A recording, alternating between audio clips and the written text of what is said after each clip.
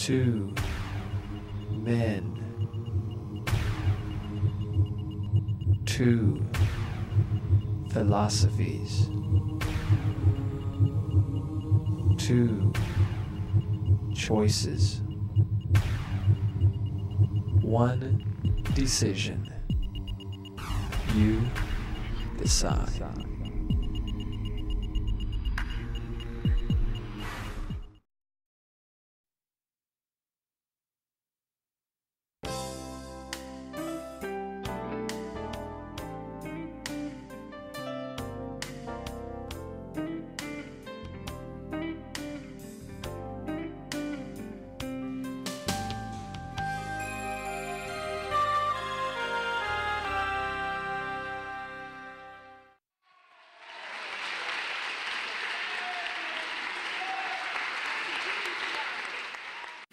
All right, well, it is an honor to be here tonight. My name is Kent Hovind. I was a high school science teacher for 15 years, and now for about 14 years I've been doing seminars on creation, evolution, and dinosaurs. I don't like sneaking up on anybody, so I'll tell you right now what I believe. I believe the Bible is literally true and scientifically accurate. I believe the evolution theory, as it's being presented in our universities, is one of the dumbest ideas in the history of humanity, and that's what we're going to talk about tonight. Evolution is not science. That's my contention. Now, before we get too far into this, we need to define a couple of terms, I guess. I have nothing against science. I taught science for years. I like the subject of science. But there is some poison mixed in with our science books. And that's all I'm concerned about. There are some lies that are used over and over and over and over to promote this evolution theory. Science is things that we can observe and study and test and demonstrate. Nobody's ever observed any evolution. Nobody's ever seen a dog produce a non-dog. Now, if you want to believe it happened, that's perfectly fine, but that now becomes part of your religion that is not part of science. Science is things we know by observation, testing, and demonstration. Now, Florida has a law that requires textbooks to be accurate. All instructional material shall be accurate. Texas has a law that says instructional materials shall be factual, and theories shall be clearly distinguished from facts. Wisconsin has a law that says textbooks shall be accurate. Alabama has a code that says textbooks shall be adequate and current. I think these are all very reasonable laws, by the way. California has a law that says textbooks shall be factually accurate and reflect current and confirmed research. My contention is there is no current and confirmed research that supports the evolution theory. Evolution is not part of science, which is what this debate is about. This textbook says evolution is a fact. It says the evidence to support evolution is based on fossils, traces of evolutionary history in existing organisms, continental drift, direct observations of change, and the experimental production of new species. Well, first place, we'll go through each of these later on, but there's no way any fossil could possibly count as evidence for evolution. I mean, if you were in a court of law and you brought a bone you found in the dirt into the judge and said, "Judge, this bone is the ancestor of everybody today," well, they'd laugh at you. You can't prove that bone had any kids. You sure can't prove it had different kids. And why on earth would you think a bone you found in the dirt can do something animals today cannot do, which is produce something other than their kind? So fossils absolutely cannot possibly count as evidence for evolution because it is impossible to demonstrate that they had any kids that lived. You might believe that they're ancestral, but that's now not part of science. Science is what we can observe and test and study and demonstrate. Evolution is the other word that needs to be defined.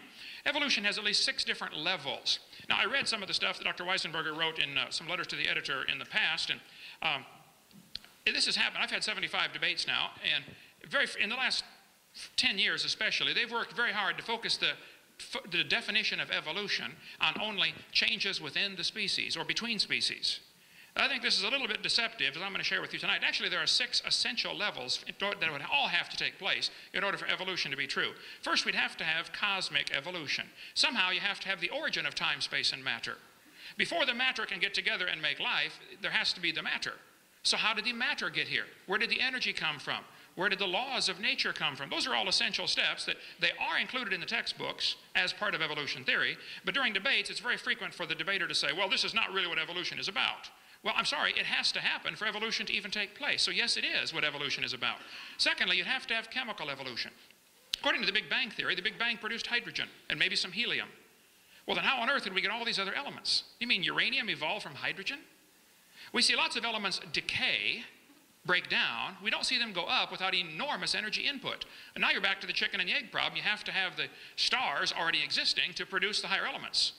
So you really got a problem. Either stellar evolution or organic evolution or chemical evolution had to come first. But either way, you have a chicken and an egg problem. Thirdly, you have what I call stellar evolution, which is where the stars would have to evolve. Nobody's ever seen a star forming. One professor said, oh, we see a star forming right now in Crab Nebula. I said, no, you don't. You see a spot getting brighter. You're assuming it is a star forming. It could be the dust is clearing and there's a star behind it. The fact is, we have never observed a star forming. We see stars blow up all the time. It's called a nova or a supernova. And yet there's enough stars out there right now that everybody on Earth can personally own 2 trillion of them to yourself. Those are the ones we know about. We don't know about the ones that we don't know about. Fourthly, there would have to be what's called organic evolution. Somewhere, somehow, long ago and far away, life had to get started by non-living material. Now, the evolutionist is left with the very embarrassing position of having to believe in spontaneous generation, even though it was proven wrong several hundred years ago. All the experiments by Francisco Redi and Louis Pasteur and many others have said, look, life begets life. Life does not come from non-living material. One student was sitting in the audience one time, and his question for me during the question time was, Dr. Hovind, if scientists ever make life in the laboratory, what are you going to say then? I said, well, first of all, they are a long ways from coming to that. They can barely make a few amino acids, okay? Secondly, if a bunch of intelligent scientists do produce life in the laboratory, then I would say that that proves that it takes intelligence to make life, which is what I've been saying all along, okay? But the evolutionist really is left with, I think, the very embarrassing and totally anti-intellectual position of thinking that life came from something that was non-living long ago and far away. Why could it happen only once? 3.5 billion years ago. Why isn't it happening commonly, frequently? Fourthly, we have what's called organic evolution. That's where life gets started. Fifthly is macroevolution. That's where an animal changes from one kind to another. Nobody's ever seen this. The Bible says the animals bring forth after their kind, and so the definition of kind would be those that are able to bring forth. A dog and a wolf can mate and bring forth offspring. A dog and a banana cannot. So in some cases, it's very obvious what are the same kind. In other cases, it's not obvious what exactly was the original created kind. And I think that's a valuable field of research that's worth doing. What were the original kinds? Probably the horse and the zebra descended from a common ancestor. That doesn't mean the horse and the pine tree descended from a common ancestor. So macroevolution is where you change from one kind to another. Nobody's ever seen that. Lastly, we have what's sometimes called microevolution. I object to this term. I think it's confusing because it's not really evolution. It's just a variation of the same kind of animal. But if you want to call it microevolution, I'll buy that with the qualification that I object to that, because it's really just a variety within the same kind. The first 5 steps that would have to take place are actually totally religious. Now, the professors that promote evolution are always trying to focus the attention on microevolution, where there are millions of examples. I mean, I agree, this one happens. There's no debate. Variations happen. The question is, are they limited or unlimited? And I think the obvious observations for the last 6,000 years of human history tell us variations are limited. You might get a big dog or a little dog, but you get a dog every single time. No exceptions. According to the Big Bang Theory, though, the Big Bang teaches 18 to 20 billion years ago, there was a Big Bang where nothing exploded and produced everything. And 4.6 billion years ago, the Earth cooled down and formed a rocky crust. This is what the textbooks teach. Now, how some professors can say this is not part of evolutionary theory, I don't understand that, because it is part of evolutionary theory. It is an essential step. You have to get the Earth here before anything can evolve on the Earth. And so if they say the Earth cooled down and a rocky surface was created, and they say as the Earth formed, it was like the moon and the Earth's surface was hot and there were large pools of bubbling lava. But oceans formed as it rained on the rocks for millions of years. This is what's in typical textbooks all across the world as part of the process of life getting here. This textbook says, then millions of years of torrential rains created great oceans. Yes, boys and girls, swirling in the waters of the oceans is a bubbling broth of complex chemicals. Progress from a complex chemical soup to a living organism is very slow. Wow, I guess it is. It's totally stopped. It doesn't even happen. That's how slow it is. This is pure imagination. This is a fantasy, okay? If they want to believe that, that's perfectly fine. But I resent them using my tax dollars to cut down a perfectly good tree and print that and sell it to the kids and teach it as if it's a fact. It's not science. This textbook author says the first self-replicating systems must have emerged in this organic soup. So the evolution theory teaches basically 20 billion years ago, Big Bang, 4.6 billion years ago, Earth formed, then it rained on the rocks for millions of years, turned them into soup, and the soup came alive 3 billion years ago. And this early life form found somebody to marry. Now there's a good trick. And something to eat, of course, and slowly evolved into everything we see today. That is pure fantasy. There's Grandpa, the soup right there, okay? Now, there's no question there's a lot of dogs, okay? No question. But the evolution theory believes all the dogs came from a rock. I would agree that all the dogs came from 2 dogs on Noah's Ark, but I would not agree that all the dogs came from a rock. So basically, the 6 stages would have to go like this. There'd have to be cosmic, chemical, and stellar evolution during the first few billion years of this imaginary history of the world. Then we'd have to have organic evolution somewhere, somehow life has to get started. Then we have to have what's called macroevolution, where this life form changes to different kinds of life forms. Nobody has ever seen any of those, okay? Lastly, we have what's sometimes called microevolution. This one happens. That's all we observe. That's the end of science. Everything preceding this is pure religion, which you are welcome to believe. I don't care what you believe. You can believe whatever you want. But don't call it science, and don't make all the taxpayers pay to teach it to the kids like it's part of science, because it's not. But just the jump from micro to macro takes an enormous leap of faith and logic. We never see a dog produce a non-dog. This is pure fantasy based on imagination. I want you to look at how the textbooks will change the definition of the word evolution. This textbook says evolution is change over time. Oh, well, who can argue with that? I agree, things change. Then it narrows it down. In other words, living things have changed over time. Oh, now you've narrowed it down to living things. Well, it looks to me like you're skipping the first 4 steps that would have to happen. I mean, what happened to cosmic, chemical, stellar, and organic? I mean, you're just going to ignore them as if just take it as a given? I don't think so. That's a really major flaw in the evolution logic. Third, then they narrow it down again. Evolution can be defined as a change in species over time. Oh, well, I don't know anybody that would argue with that. Species change over time. The question is, are they limited? And the question is, do these changes lead to any macro changes? And the answer from all observable science is, no, they do not. If you want to believe they do, or they could have, or they might have, or given enough time, well, you're welcome to believe whatever you want. But now you've just gone into a fantasy world of religion. You've left science. And the topic of the debate tonight is evolution science. The first 5 meanings of the word are not science. What they really mean by evolution is all 6. They want you to think all 6 definitions are connected, and I can assure you they are not. There is no relationship between any of those. So what evidence do they give for the kids to believe this evolution theory? I collect textbooks. I have hundreds of them. Here's the typical evidence they use to support evolution, and I'm sure we'll see some of this tonight. They're going to say we've got evidence from fossils.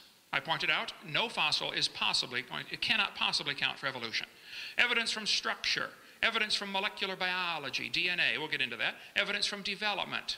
They say the process of evolution is based on natural selection. Well, there's no evidence to support evolution except things that have been proven wrong years ago. We'll get into those in a minute. If there's real evidence for evolution, then please show me, but don't lie to the kids. I just think lies ought to be taken out of the textbooks, and then if you have anything left to support your theory, great, show it to me. But I'm telling you, what's being shown to the kids in this university to support the evolution theory is a bunch of things that have been proven wrong years ago. Get them out of the books and give me some real scientific evidence. Evolution's based on 2 faulty assumptions. They say mutations make something new and possibly better, sometimes worse, but they hopefully is better. Nobody's ever seen this happen. Then secondly, natural selection is supposed to make it survive and take over the population. Well, if you follow that logic through, evolution is a religion of death. In order for evolution to work, one animal has to evolve a little better than the rest. Then what must happen to the rest of them in order for this good change to work? They all got to die. You follow that logic just a few more steps and you're Adolf Hitler. Let's just speed up the process and kill off those that we think are inferior. And we'll save the superior ones, you know, the blonde-haired, blue-eyed Norwegians and Germans. Yeah, sure, you betcha, okay? This textbook says mutations are the original source of variation. There's no question mutations happen, but they do not produce evolution. Mutations produce changes that are almost always fatal or certainly harmful. Nobody's ever demonstrated a positively beneficial mutation. There's a 5-legged bull, that's a mutant, but no new information is added. Here's a short-legged sheep, that's a mutant. But again, no new information is added. It's a loss of information. Here's a 2-headed turtle, that's a mutant. It's not ninja, but it's mutant, okay? And he's going to freeze first winter because nobody makes a double-neck turtleneck sweater. See? Mutations are scrambling existing information. Like scrambling up the letters of the word Christmas, you can get all sorts of different words. But you will never get Xerox, zebra, or queen out of the word Christmas because the letters are not available. A mutation should really produce some new information. This textbook shows the kids a fruit fly. Look what it says here. Boys and girls, normal fruit flies have 2 wings. This mutant has 4. By the way, he can't fly. This rare mutation, like most mutations, is harmful. Then it says beneficial mutations are the raw material for natural selection. Oh, now hold on just a minute. Why didn't they give an example of a beneficial mutation? Why would they show the kids a bad one and then tell them good ones is how it works? Show me a good one. Nobody's ever seen a good one. One guy told me, oh, I know a good one. He said people in Africa that get sickle cell anemia cannot get malaria. Well, that's just brilliant. That's like saying if you cut off your legs, you can't get athlete's foot. Both sickle cell and malaria are detrimental. That's not an advancement. Think about it. They're going to say evolution and natural selection go together. No, it does not. Natural selection selects.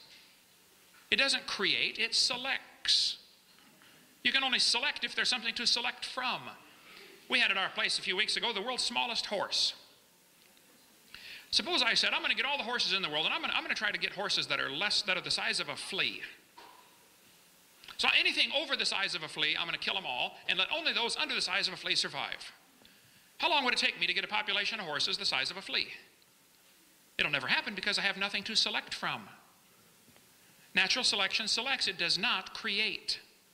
And how they get this idea that natural selection will create something, I don't know. It just simply selects. All biologists know it does not create properties. But Darwin said evolution by natural selection was going to be the way it happened. And this textbook says evolution by natural selection had occurred in just 1 year with the finches. Oh, come on. Darwin observed 14 varieties of finches on the Galapagos Islands. All he saw was that finches produce finches. Now, if you want to believe they came from a rock, well, you just go ahead and believe that, but that's not science. This textbook says natural selection can lead to evolution. I disagree. That is simply pure propaganda. Natural selection selects. It does not lead to any changes within the kind, or other than within the kind. It only causes varieties to be produced. If you worked in a factory that produced cars, and your job was quality control, check the cars before they sell them.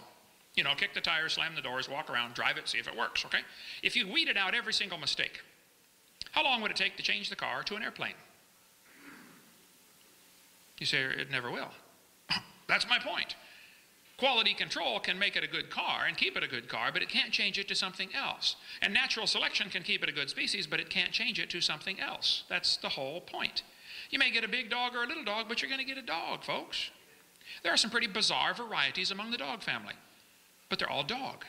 And believe it or not, the Chihuahua and the Great Dane are still interfertile. Except for a few mechanical problems, but it can be done, okay? Probably the dog, the wolf, and the coyote had a common ancestor. I wouldn't argue about that.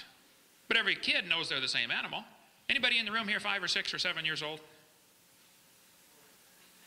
No, little ones. Well, I normally do this with a 5-year-old, and I'll ask them, okay, boys and girls, here we have a dog, a wolf, a coyote, and a banana. Which one is not like the others? Every single time they get it, okay, it's the banana. A child can tell you it's always the same kind. National Geographic ran an article about wolf to woof, how dogs evolve from wolves. I agree, but it's not evolution.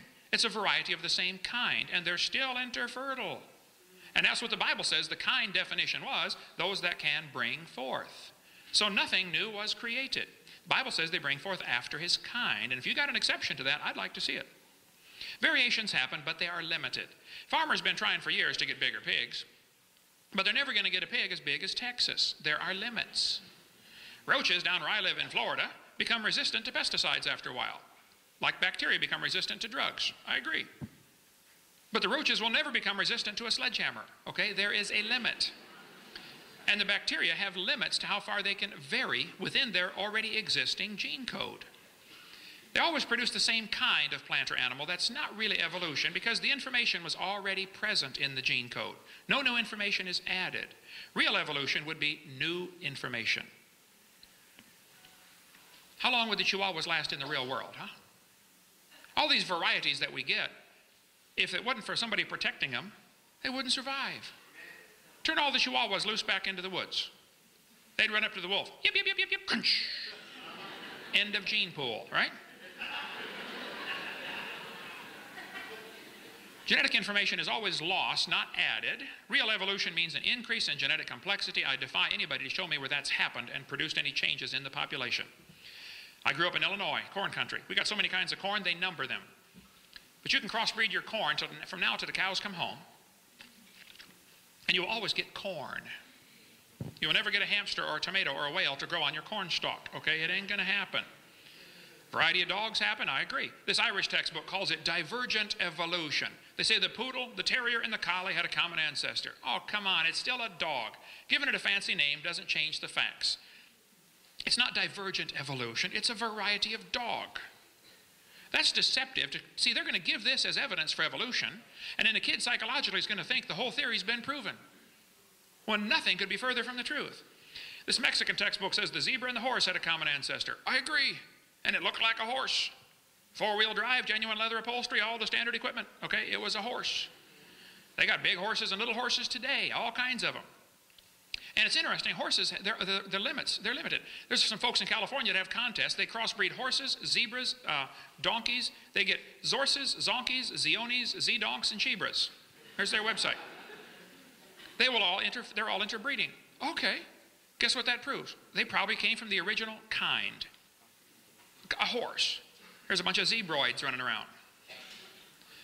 In the Kentucky Derby in the last 100 years, they've gone from an average winning speed of 127 seconds down to 123 seconds. Now, back in the early days, they got some low times turned in back then, too. But let me ask you a question. How much money would you guess has been spent on the Kentucky Derby trying to breed faster horses? Millions and millions and millions of dollars, right? Now, I don't know if they've reached the absolute limit or not. I don't know. But I suspect they're getting kind of close. And the point is, they're still horses, and there seems to be a stone wall here. You can't go faster. If you really want to win the Kentucky Derby, why don't you breed wings on your horse and fly around the track in 12 seconds? All I'm trying to point out is, variations certainly happen, but they're limited. And the evolutionist does not want to confess or admit there are limits. He wants to imagine that it can go on forever indefinitely. Well, you just go ahead and imagine all you want, but keep your religion out of the school system. There's a variety of cows, no question. They probably had a common ancestor. It was a cow. There's a bunch of chickens. What kind of chicken you want? You want to get cherry eggers, brown leghorns, golden comets? This magazine that sells chicken says, boys and girls, jungle fowl are the original bird from which all varieties and strains of domesticated chickens are derived. You know, all the chickens had a common ancestor. Guess what it was? Chicken. Yeah, that's the point. Textbooks will tell the kids that the peppered moth is evidence for evolution. They counted the moths on the trees. They said it was 95% light moths and 5% black. Then, so the story goes, they burned coal in the factories and the trees turned black.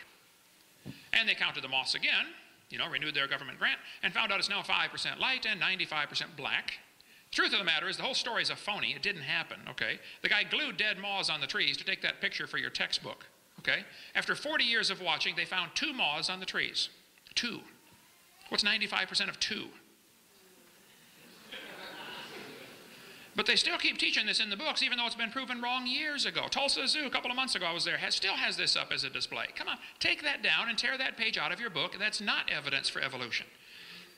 You want more on the peppered moth, get the website iconsofevolution.com. There's a bunch on there about this topic. Textbooks will tell you kids, you've got a vestigial organ called the appendix. You don't need it anymore. Well, that's simply a lie. You do need your appendix, okay? It is not vestigial. There are no vestigial organs. Your appendix is part of your immune system. Now, if you take out your appendix, it's true you can still live, okay? But you will have a higher susceptibility for quite a few diseases. Did you know you can live without both your legs and both your eyes and both your arms? That doesn't prove you don't need them. The fact that you can live without something does not prove it is vestigial, and that certainly is not evidence for evolution. Think about it. This textbook says the snake has vestigial reduced hind legs. Oh, they're lying to you. Those little claws right there are used in mating so they can maneuver each other into position. They don't have any arms, This textbook says many organisms retain traces of their evolutionary history. For example, the whale retains pelvic and leg bones as useless vestiges. Whales have a vestigial pelvis and leg bone that serve no purpose.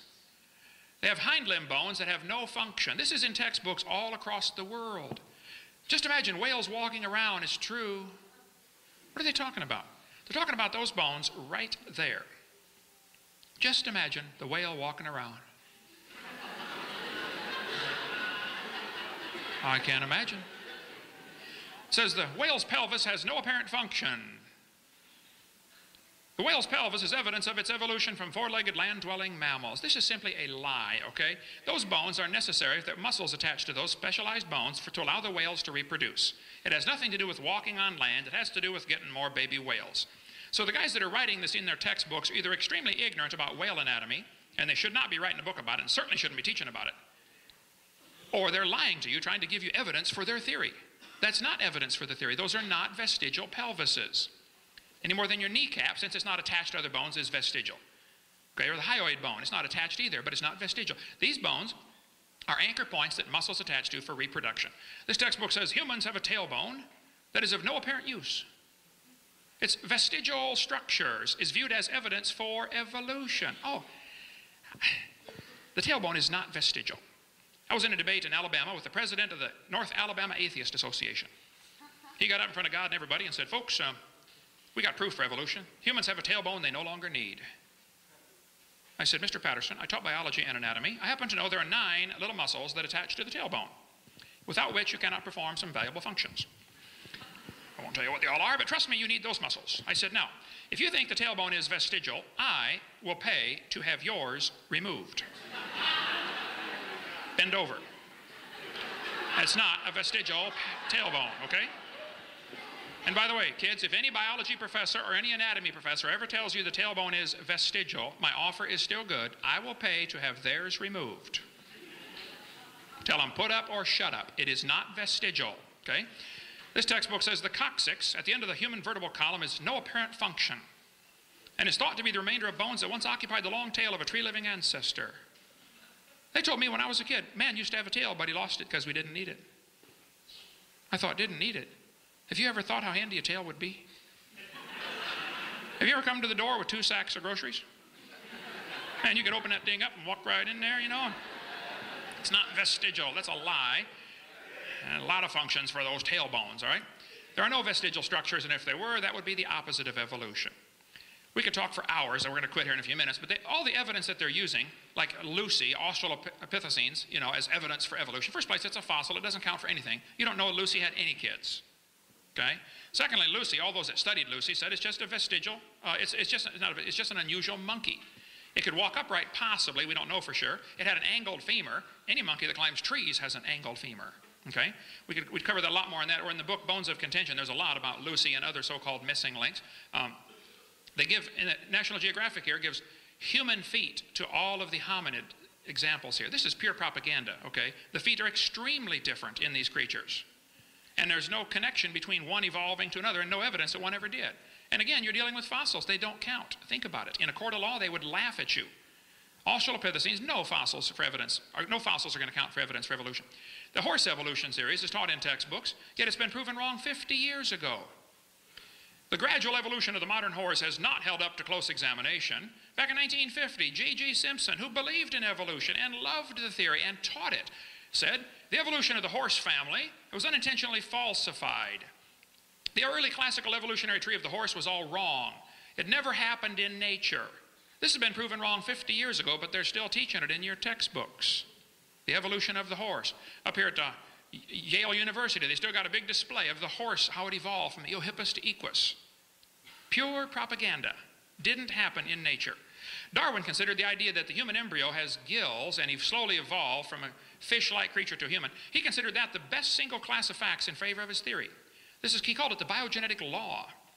This Irish textbook says, it's talking about the gills here, the gill slits, show that these animals have evolved from fish and share the basic pattern of fish development.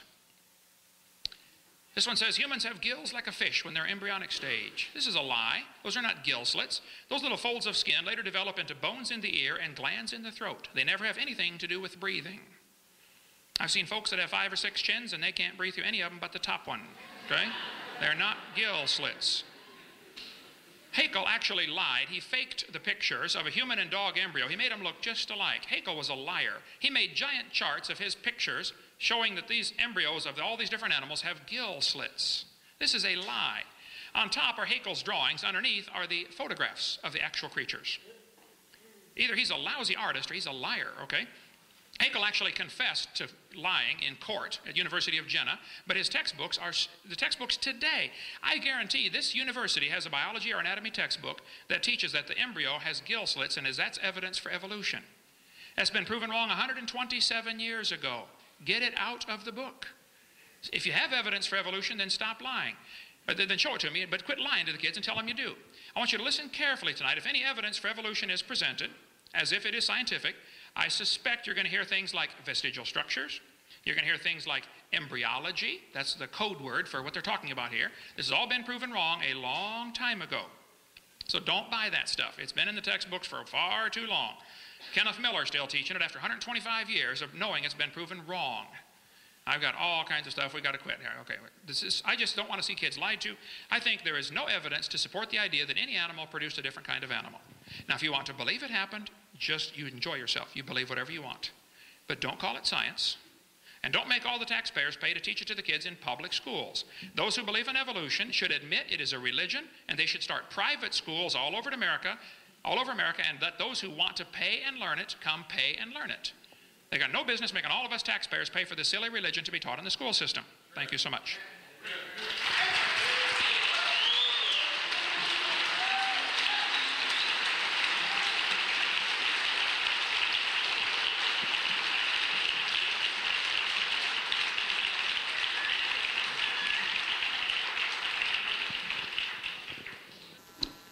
Let me get started by saying that, in fact, I'm not going to come here today and give you a class on evolution. You are more than welcome to come and take my class on evolution. Or if you want to see responses to what he said, Scientific American had a, I don't know if you can read that.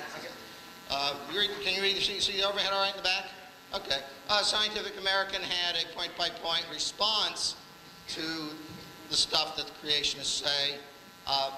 I wrote a letter to Scientific American after this.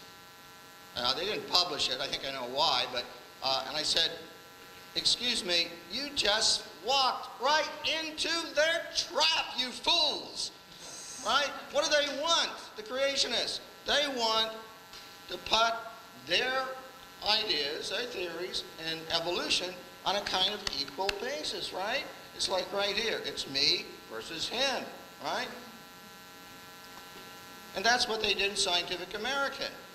Love it. They say, oh, because now what they're going to do on their website, they'll say, oh no, Scientific American's all wrong. I point out something to you, and it's important to me, if not to you.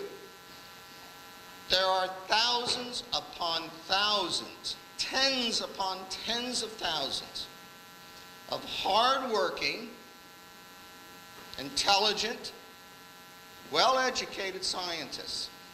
These are the people who are out there digging the fossils that he doesn't think matter, but they're sure as hell working their butts off, digging them and studying them, right? There's thousands of others analyzing the DNA of organisms, trying to sort them out, collecting animals, right? They're standing behind me. You can't see them. They're all busy working, doing their science, okay? So this is, of course, in a sense, a totally unfair argument. He'll say X, I'll say Y. You'll say, well, I believe X because I came in here to believe in X. So read that if you want the response. I have actually a different focus. I'm not going to sit here and defend evolution. It doesn't need defending. Okay?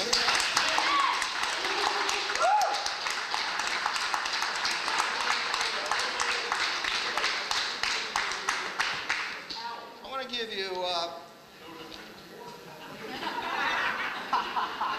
to give you the revelation of Richard.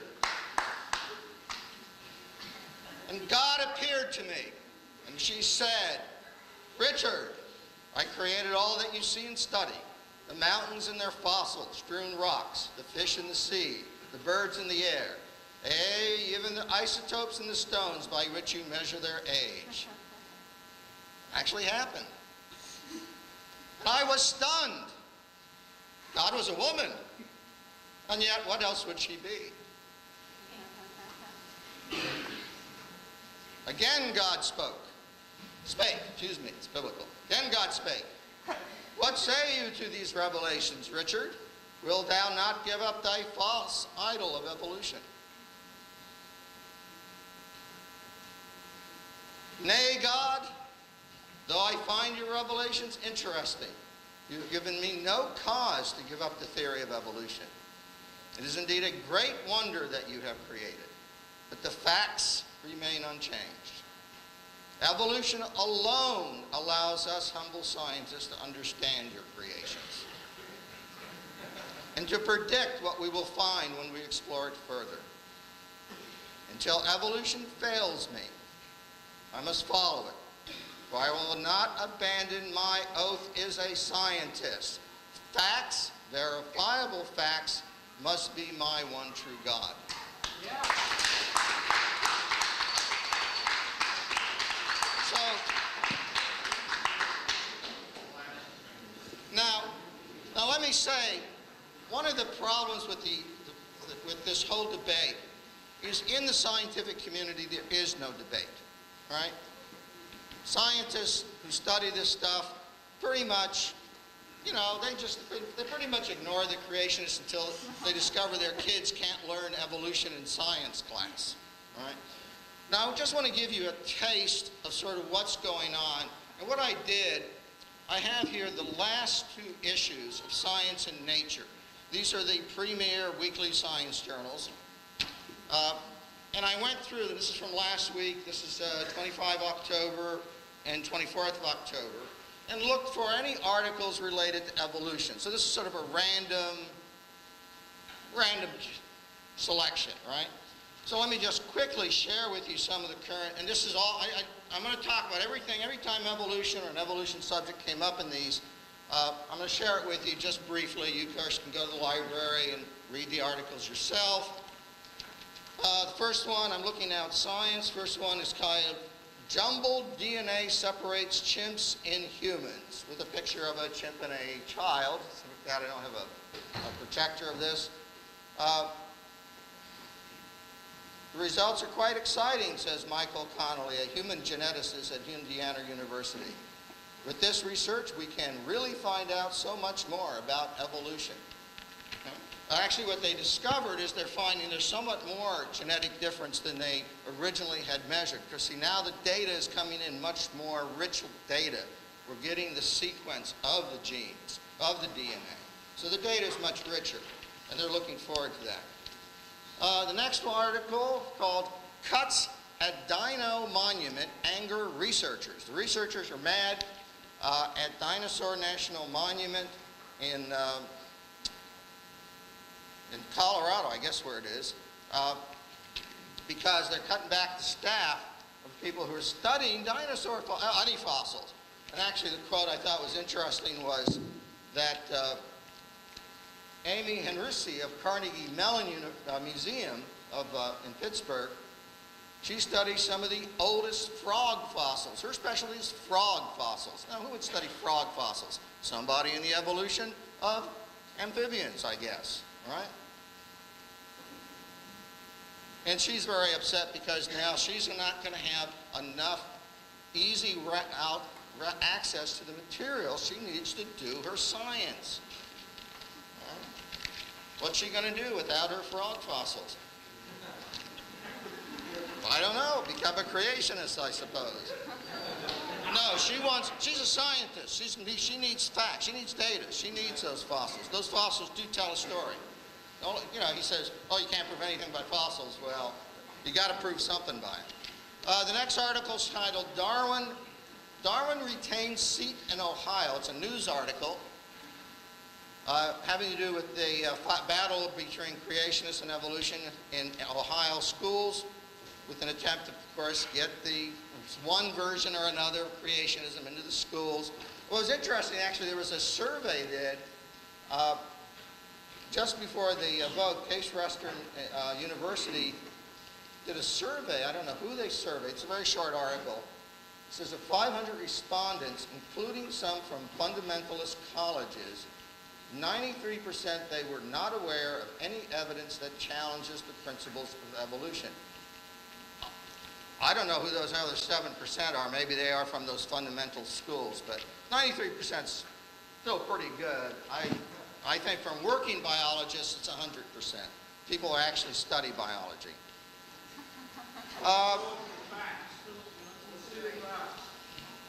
I'm getting there. We're getting there. I'm giving you facts. You can look them up. Discussion of the origin of life on page 747. Go to your library. some articles here, and what's important actually in that discussion, it's actually a little debate about high temperature versus low temperature models for the what he calls chemical evolution. They don't mention evolution actually in those letters because they're talking about the origin of life, not evolution. Different subject.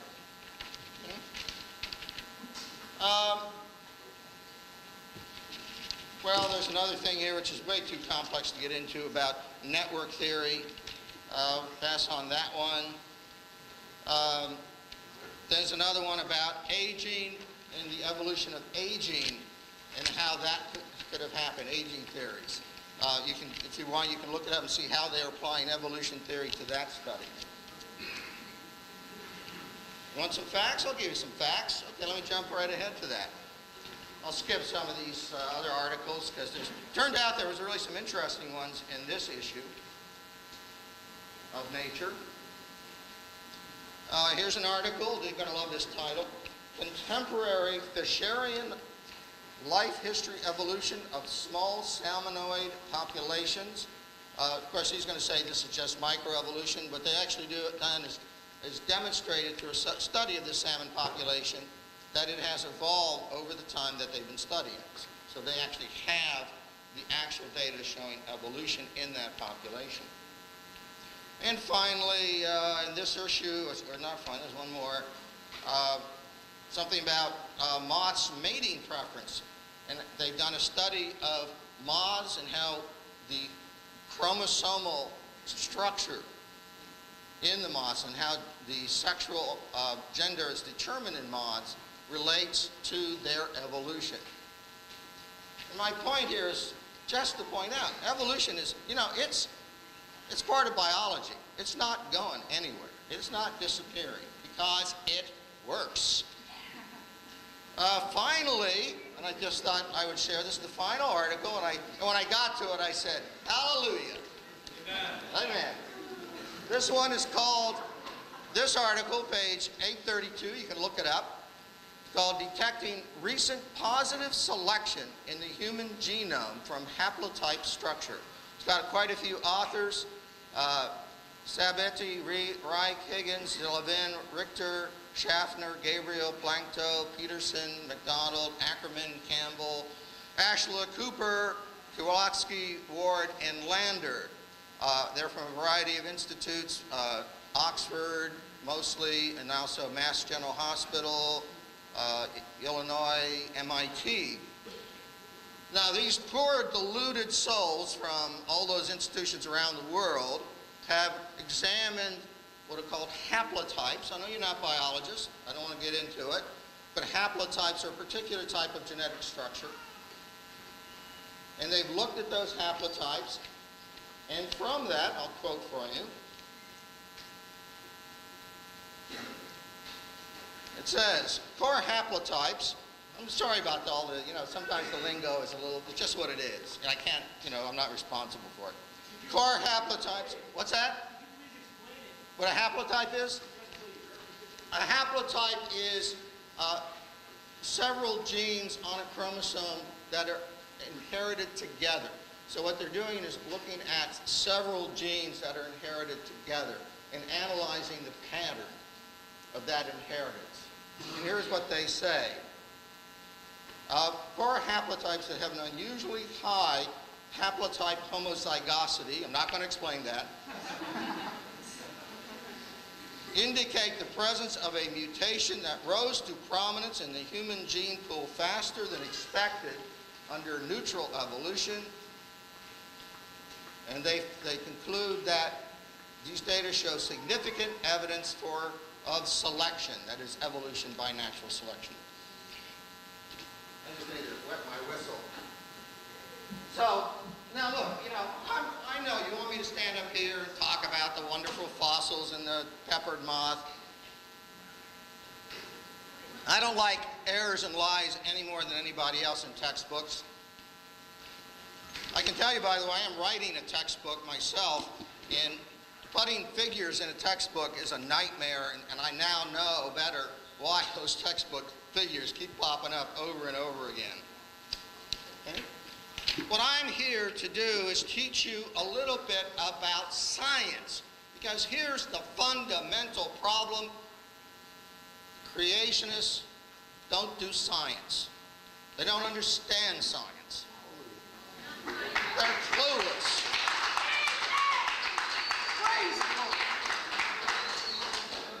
Let's look at what the problems are with the creationists, okay? I'm trying, don't grab the mic. Can you hear me better now? Okay. Problem with creationism I want to go over briefly. Bad logic, bad facts, bad science, bad theology. So let's look at them in order. Okay? First of all, here's an example of creationist logic. Well, it's just, can we turn those lights off over the, just those one set of blackboard lights? That's perfect. Okay. Here's an example of creationist logic. No physical evidence, such as photographs, exists of George Washington. No one alive has ever seen George Washington, have they? Has anybody here ever seen George Washington? Any historians actually ever seen George Washington? No. Only man-made documents exist. And you know what? Some of those documents are forgeries. Following creationist logic, we must therefore conclude George Washington did not exist.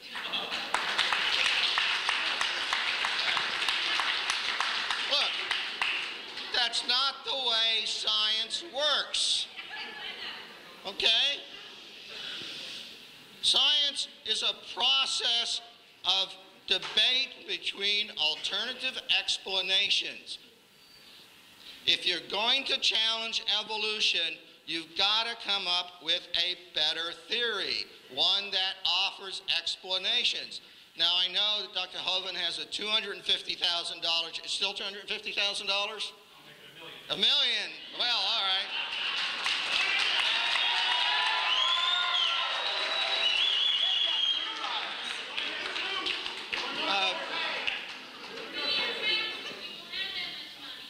I'm sorry, I'm jumping ahead. I haven't got to my challenge yet. I mentioned also bad fact. Here's what the creationists do about the facts. First thing they'll do, they'll say it's just microevolution. Now, I teach evolution. All right? I never talk about macroevolution because, in fact, macroevolution are one and the same thing. Give enough time, you can turn anything into anything. Yeah, it's true. It's true. All right. It's proven. You got the fossil record. It shows all the steps.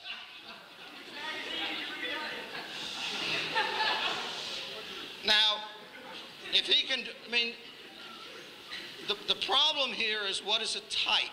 You know, he says, okay, a chicken's a chicken. But wait a minute, a chicken's also a bird, right? Birds give rise to birds. There's not that much difference between a chicken and a turkey. Maybe they have a common ancestor, right? And so on back in time till you get to something, Archaeopteryx, all right? A bird with a beak. Well, it's just a fossil. Shh. Worse than my students. All right, so typically what the creationists do, they'll deny the existence of tens of thousands of transitional fossils. Go to a museum, look at the fossils yourself. They're there. They are there. They do exist. Scientists who study these things believe they tell a story. Just as historians who study documents, which are nothing more than fossils, historical documents are nothing more than historical fossils, except they're made by man. Fossils are actual physical objects. Okay? They harp about the occasional error. God, if I hear about the peppered moth one more time, I'm going to vomit. I don't teach the peppered moth. The peppered moth story, we know one thing that we actually measure. The number of black and white morphs changed over time. There are different theories as to exactly why that happened. That's the peppered moth. Okay? Same thing with Henkel's diagrams. Come on, we got a lot better pictures of that than that. Biologists didn't quit studying this stuff with Darwin, you know. Typically, you know, the creationists remain ignorant of current research. I just showed you some. You won't hear creationists attacking that because they don't know about it. Whenever a physicist, chemist, geologist, astronomer, zoologist, geneticist, paleontologist, or any other fully qualified scientist makes a discovery that supports evolution, typically creationists ignore it, treat it as some kind of conspiracy, misinterpret it, claim it actually doesn't exist. And this part really gets my goat.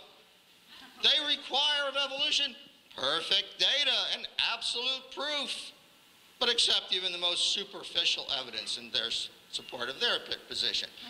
The real world and real science is real. You know, there are gaps, there's data. You know, I've done experiments. I've been in the lab, and I've been out and looked at fossil beds.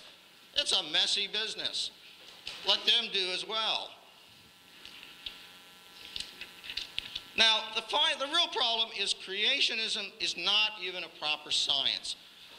To be a proper science, you have to have an explanation for something that you can test. I looked really, really hard for a theory of creationism. And this is the best I could come up with. This is a Gary Larson cartoon, and I've studied it very hard, and I understand some of it, but I cannot figure out what the duck is all about. Right? So I don't know. Maybe somebody can explain what the duck, but that's about as close as you get to a scientific theory of creationism. So I get to my challenge. This is my $250,000 to the creationists. Describe a physical mechanism used by the Creator, and based upon this mechanism, make a unique prediction that's different from evolution, which can be tested. Now, did the Creator work outside of natural law? If you believe that, then fine, that's okay, but don't tell me that's some kind of science. Science is about how things work and trying to understand how things work. If you're going to give me a creation theory, you got to at least make an effort to tell me how it was done so I can test it. Can't test it. Not science. Construct a realistic computer model that incorporates the known properties of living organisms, including variation, mutation, competition for resources, and the known age of the Earth, I should have added that, which does not lead to evolution. People who do the computer models, out pops evolution, including macroevolution and change of organisms and from one type to another. It's in the computer programs. It's in the math. Creationists don't like it, but then they don't do their own math to counteract it. This one I like, number 4. Construct either a unified theory of creation that brings together all of the creation stories of the world's different religions, or describe a scientific method for determining which one is valid. Now, you know, look, he can believe what he wants too. We all have our right to our beliefs, okay? But if we're talking science, you have to have a means of testing your beliefs against nature, against reality. And if you can't do that, it's not science.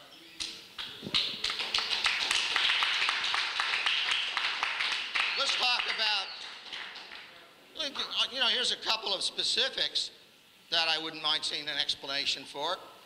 Explain why the Creator placed unique species on the islands of the world, as well as different species on different continents. I guess there was a whim of the Creator. Evolution explains that naturally. It's a process of evolution. Maybe he has an explanation. I don't know. I haven't heard one from creationism. Explain why creationism does not violate the laws of conservation of mass, first and second laws of thermodynamics. Why we should abandon these laws. You know, one of the things that really gets my goat is sometimes creationists will say, well, you know, evolution violates such and such a law of nature. You know, first law, second law, whatever. Wait a minute, you're talking about a process that's outside of natural law, how can you attack us who understand and use natural law? It's a mystery to me. Okay?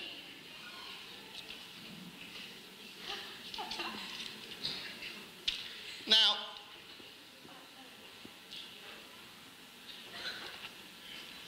pointed out, then creationism misuses the facts, all right? Bad science. It's also bad theology. Let me just tell you a little story. True story, actually. Some of my stories are true. When I was in college, I'm an evolutionary biologist. Well, you can't believe me. When I was in college, I had a roommate who was a born-again Christian, and he used to, every night, would read the Bible. And frankly, it used to irritate me. He'd have the light on, and I'd be trying to sleep, and I'd hear those pages flip. And I said to him one day, I said, come on, that Bible, you can interpret it any which way, blah, blah, the usual argument that you get between somebody of my beliefs and somebody of his beliefs. So I took the Bible from him, and I said, look, I'll interpret something in the Bible. I opened it up, and I wound up in Revelations. And started reading the seventh seal, and here are some bits from it. And he opened the pit, and there arose a great smoke out of the pit as the smoke of a great furnace, and the sun and the air were darkened by reason of the smoke of the pit. And there came out of the smoke locusts upon the earth, and into them was given power as the scorpions have power. And it was given them that they should not kill them, but that they should be tormented for 5 months. And their torment was the torment of a scorpion when he striketh the man. And on their heads were as it were crowns like gold, and their faces were as the faces of men. And they had breastplates, as it were breastplates of iron, and the sound of their wings was the sound of chariots of many horses running to battle. And I looked at that, and I said to my roommate, this was about 1960, I don't want to tell, it's 1960 something.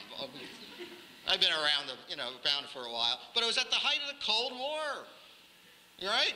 Where we were afraid that we're going to have a nuclear holocaust. And I said, oh, well, this is easy. I can interpret that. The pit, that's an underground missile silo. And these locusts with breastplates of iron, those are the missiles, right? And they come out of the ground. There's smoke. There's a great furnace, right? And there's this sound of many chariots as the rockets come from the earth, and kaboom, and then you get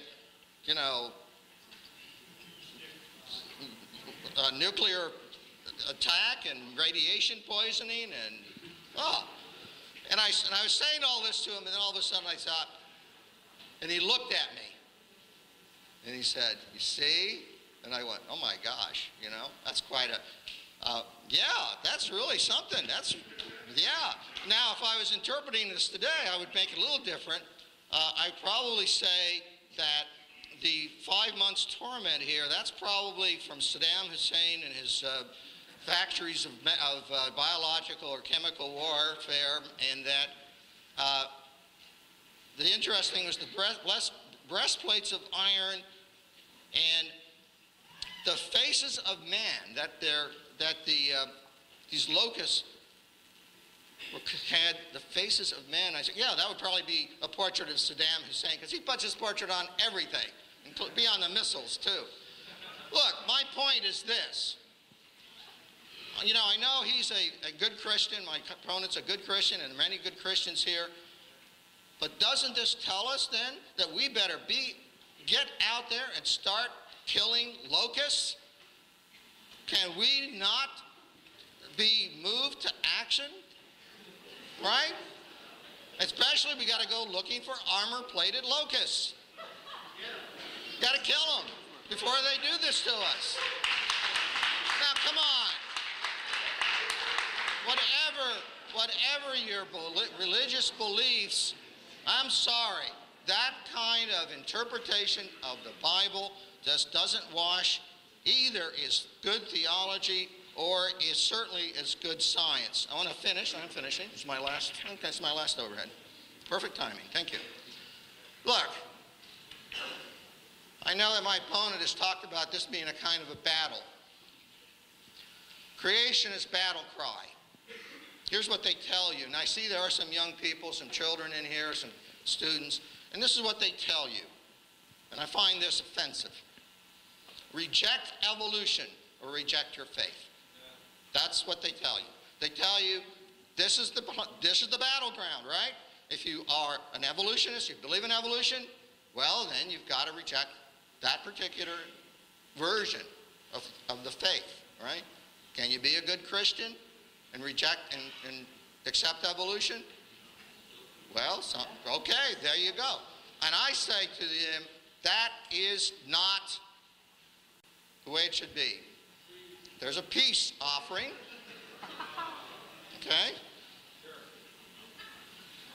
Science and religion deal with different domains of human experience.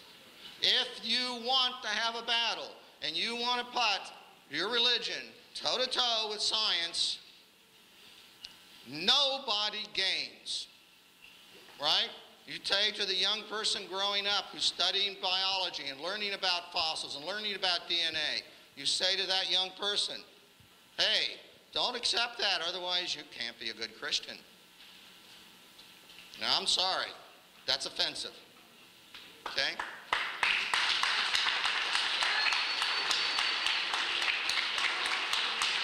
You can be a good Christian.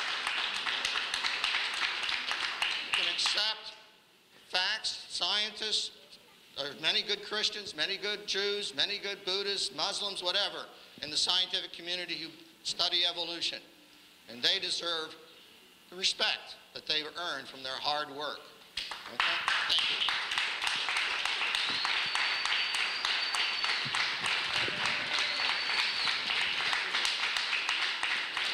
you. Okay, now we're going to move on to a 15-minute rebuttal from Dr. Hoven. Well, that was very interesting. Let me give you my rebuttal of some of the things that he said. I don't think we'll have time to give them all.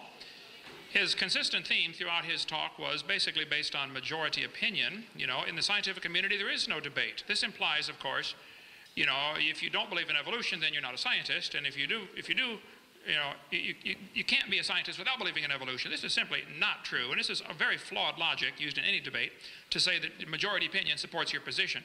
First, I don't think you could prove that it's true, okay? I think you'd find there are thousands of scientists very actively involved in major branches of science that are strong Bible-believing creationists.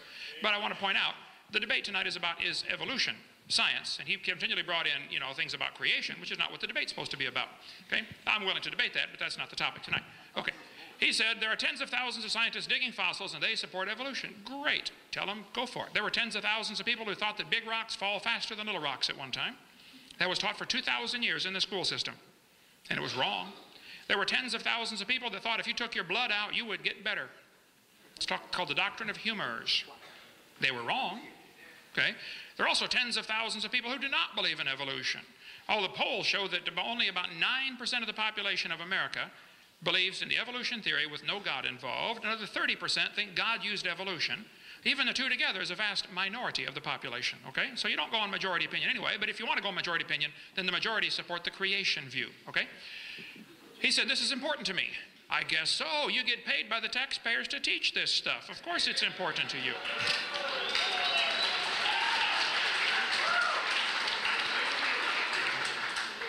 This argument for majority opinion implies those who don't believe in evolution are dumb.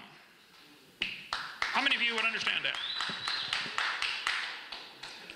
He said, we walked into their trap. They want to put creation and evolution on an equal plane. Well, this is certainly why the evolutionists try very desperately to avoid any debates. We get turned down. I get turned down about 200 times for every one we get accepted for to do a debate on this topic. And their arguments are, we don't want to put them on an equal plane. Well, the Soviet Union teachers would say the same thing 20 years ago. We don't want to talk about capitalism and communism together. We don't want them on an equal plane because we know communism is so superior. This is obviously flawed logic about the equal plane argument that he mentioned. Students ought to be able to see all sides of the issue. If you're not showing all sides of the issue, you're indoctrinating, you're not educating.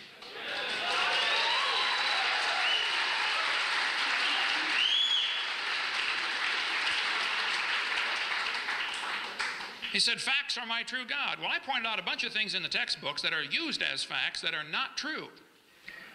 I have yet to see any facts presented tonight that support the evolution theory.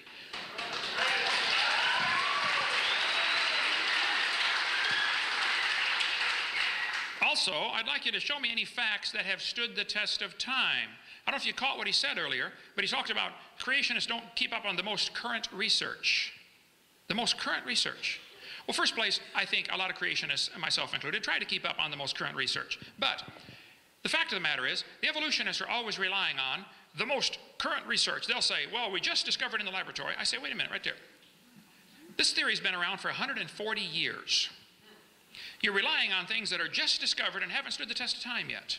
Like the one in November 99, when National Geographic ran the big article about the fossil, half bird, half reptile. 3 months later, it's proven fraudulent. This happens over and over and over in the evolution theory. They teach something for a few years. Oops, we're sorry, it was wrong. Okay, let's go teach something else. Oh, we're sorry, it's wrong. Okay, we'll teach something else. Forget about this current, don't forget about the current research. I'm in favor of that. But don't use that as evidence till it has stood the test of time. Show me some facts that have stood the test of time. All of the so-called cavemen get proven wrong one by one. Nebraska man was in the textbooks for a while. Piltdown man was in the textbooks for 40 years and it was proven wrong. It was a deliberate fraud. Just study the facts and you'll see there are no facts that support evolution theory that have stood the test of time.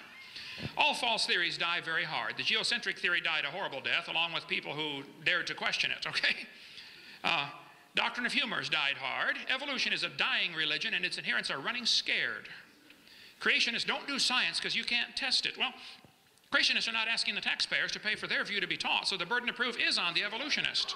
Richard Dawkins said, it's absolutely safe to say if you meet someone who claims not to believe in evolution, that person is ignorant, stupid, or insane, or wicked. Well, Richard Dawkins has refused to debate creationists for many years. I was over in England 2 weeks ago. I'll debate him any time with half my brain tied behind my back. Okay? If we stick with the scientific facts, tell him. We've already sent letters to him. Kenneth Miller, who teaches evolution and writes books about it, I debated him on the radio one time. He's a Catholic, writes a lot of textbooks about biology and evolution. He said evolution is controversial in some circles. As if, well, only those people who are stupid don't accept this wonderful revelation that we all came from a rock 4.6 billion years ago. Karl Popper said evolution is not a fact. It doesn't even qualify as a theory or hypothesis. It's a metaphysical research program. It's not testable science. Julian Huxley, Thomas Huxley's grandson, said, I suppose the reason why we leapt at the origin of species was that the idea of God interfered with our sexual mores. Ooh, now we're getting to some truth here. If you don't want God telling you what to do, that's perfectly fine. I don't care if you obey God or not. You can live your life any way you want, but don't stand behind some flimsy religion called evolution and claim that justifies your rejection of the obvious, that dogs produce dogs and cats produce cats and life begets life. There's no evidence for this evolution theory. Michael Ruse, professor of philosophy and zoology at University of Guelph, said evolution is promoted by its practitioners as more than a mere science. Evolution is promulgated as an ideology, a secular religion, a full-fledged alternative to Christianity with meaning and morality. I'm an ardent evolutionist and an ex-Christian. But I must admit in this one complaint, and Mr. Gish is but one of many to make it, the literalists are absolutely right. Evolution is a religion. This was true of evolution in the beginning, and it's true of evolution still today. Sir Arthur Keith, who wrote the foreword to Darwin's 100-year anniversary book, 1959 edition to Darwin's book, Arthur Keith, who believed in evolution, said, evolution is unproved and unprovable. We believe it because the only alternative is special creation, and that is unthinkable. Professor Bonar said, evolution is a fairy tale for grown-ups. The theory has helped nothing in the progress of science. It is useless. So don't tell me that all scientists believe in evolution. You're simply mistaken, okay? Plus, it wouldn't be good logic to use that as an argument because majority opinion means nothing. The majority of the Taliban thought they did what was right, okay? Malcolm Muggeridge said, I'm convinced that the theory of evolution, especially the extent to which it's been applied, will be one of the great jokes in the history books of the future. Posterity will marvel that so flimsy and dubious an hypothesis could be accepted with such incredible credulity that it has. How can people believe we all came from a rock 4.6 billion years ago? Scientists who go about teaching evolution are great con men. The story they are telling is maybe the greatest hoax ever. In explaining evolution, we do not have one iota of fact. Fred Hoyle said the only way life could have come into existence is because some superintelligence having created it. So he says, well, maybe it came here from outer space. Well, you're transplanting the problem to a different place. How did it get started? That's not a solution. Pierre de Chardin, who was involved in the fraud of Piltdown Man, okay, Catholic priest who promoted all kinds of false evidence to support the evolution theory. Pierre de Chardin said, evolution is a general postulate to which all theories, all hypotheses must henceforth bow in order to be thinkable and true. Evolution is a light which illuminates all facts, which all lines of thought must follow. This is what evolution is. Talk about a mantra. That's a religious, dogmatic statement. That's not science. Nobody's ever seen any evolution other than the micro changes we see within the same kind. My opponent asked for a testable hypothesis. Okay, here's my hypothesis. This world was created by an intelligent creator, and everything was created within a few days of each other. This is the only way to explain all the millions of symbiotic relationships we find in nature. Certain plants require certain animals require each other to transport seeds or whatever. If you want to think that these things evolve separately, you're welcome to do that, but I think it's more logical to say they're so complex they had to be designed. First of all, the design indicates there was a designer, and the complexity indicates there was a really intelligent designer, and the interrelation between all these plants and animals, including the fact that plants give off oxygen and animals give off CO2 and they reciprocate the gases, there are billions of examples that you would have to say it is best explained with a creation of these things fully formed and in close proximity to each other within a few days. Then I think there was a worldwide flood about 4,400 years ago that buried this world and produced billions and billions of fossils, which we're still digging up today. All of the fossils that we find are indication that there was a rapid burial, catastrophic burial, in enormous amounts of mud. There are layers of limestone that cover just about the entire United States. The fossil layers, the layers of rock that we see, the so-called geologic column, by the way, the geologic column does not exist except in the imagination, but the layers of the rock that we see are best explained by being deposited very rapidly, within just a few moments of each other, actually. All over the world, petrified trees are found standing up, running through multiple rock layers. People say these layers form separately over millions of years. I just don't think that's logical. Can you focus that just a little bit for me there, brother? Turn the outer one. If somebody wants to believe that these layers form, separately over millions of years, they're welcome to do that, but I think that the scientific evidence would say this is simply not true. Millions, maybe not millions, I know thousands and possibly even millions of petrified trees exist in the world, standing up in the vertical position. They're all over the world. These fossilized trees are connecting all these different layers that they're telling us are different ages. So back in 1830, they started teaching the layers of the rock are different ages. And somebody swallowed that and started saying, oh, wow, well, then that means this earth is millions of years old. The fact of the matter is the evidence we see from fossils, from digging in the ground, is you see petrified trees extending from one seam of coal right through 20 feet of rock into another seam of coal. They're found all over the world. Petrified trees in the vertical position are indications that these layers are not different ages.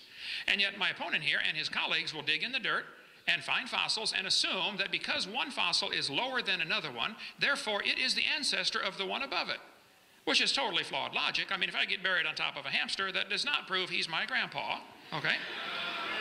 I think the petrified trees that we find in the vertical position, and there are many thousands of them, are indication of rapid burial in mud.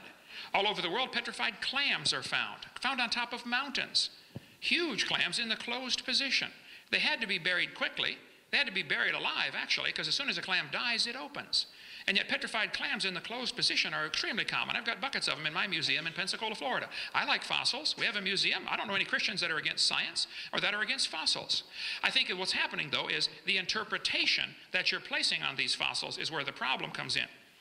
Let me get up to a problem here, with different ways things are interpreted. My family there, first grandkid, okay? All right. Well, be quicker to find this way. Here's the problems. Students are shown facts, which, like for instance, it's a fact Grand Canyon exists. I don't know anybody that argues with that, okay? But there are two interpretations of how it got there. Those folks who believe in evolution say the canyon formed slowly with a little bit of water and lots of time. Those who believe in creation say it formed quickly with lots of water and a little bit of time. Now the fact is, the canyon exists. The interpretation is not part of the fact necessarily, okay? It's a fact the earth has layers of rock. The evolutionists say these layers formed slowly over millions of years and each one is a different age. I think we can demonstrate that's not true. The creationist says these layers are probably all from one big giant flood in the days of Noah. So my testable hypothesis, sir, is that there was a flood that formed all these layers in rapid succession. And we have evidence of this from trees connecting them all. We have evidence from the fact that Grand Canyon could not possibly have been formed by the could not possibly have been formed by the Colorado River. The top of Grand Canyon is 7,000 or 8,000 feet above sea level, in between the snow lines here. The river enters the canyon at 2,800 feet above sea level. Rivers don't flow uphill. How did it get started? It has to start at the top, eroding its way down. It's 270 miles across there. Grand Canyon is quite obviously a washed out spillway. There used to be a big lake there. And how students are being taught it was formed slowly by the Colorado River, and they get by with that and call it science, I don't know. But many, many geologists agree Grand Canyon was formed catastrophically. A couple of great big lakes, Grand Lake and Hopi Lake, overflowed their dams. Got too full, and any farmer that's ever lost a dam to too much water will tell you, it doesn't wash out the whole dam, it washes a slot out of it. Washes a crack out of the middle someplace, and that's what happened with Grand Canyon. The top of the canyon's higher than the bottom. The river runs through the bottom. The top's higher than where the river enters by 4,000 feet. Rivers don't flow uphill. There's no way that river made that canyon. But yet students are taught Grand Canyon formed slowly over millions of years, and some of you are not checking the facts. I just encourage you students here, if you want to believe in evolution, that's perfectly fine. I don't care what you believe in. I'm going home tomorrow. But you believe whatever you want. But you need to examine the facts, the so-called facts that are being presented to you, because I'm telling you, I'm afraid some of you are being brainwashed and you're swallowing it. And I suspect I know the reason why. It might be like Julian Huxley. You might like that evolution theory because it gives you freedom from the Creator. Oh, well, you just do whatever you want. But we'll see Judgment Day what happens. Thank you.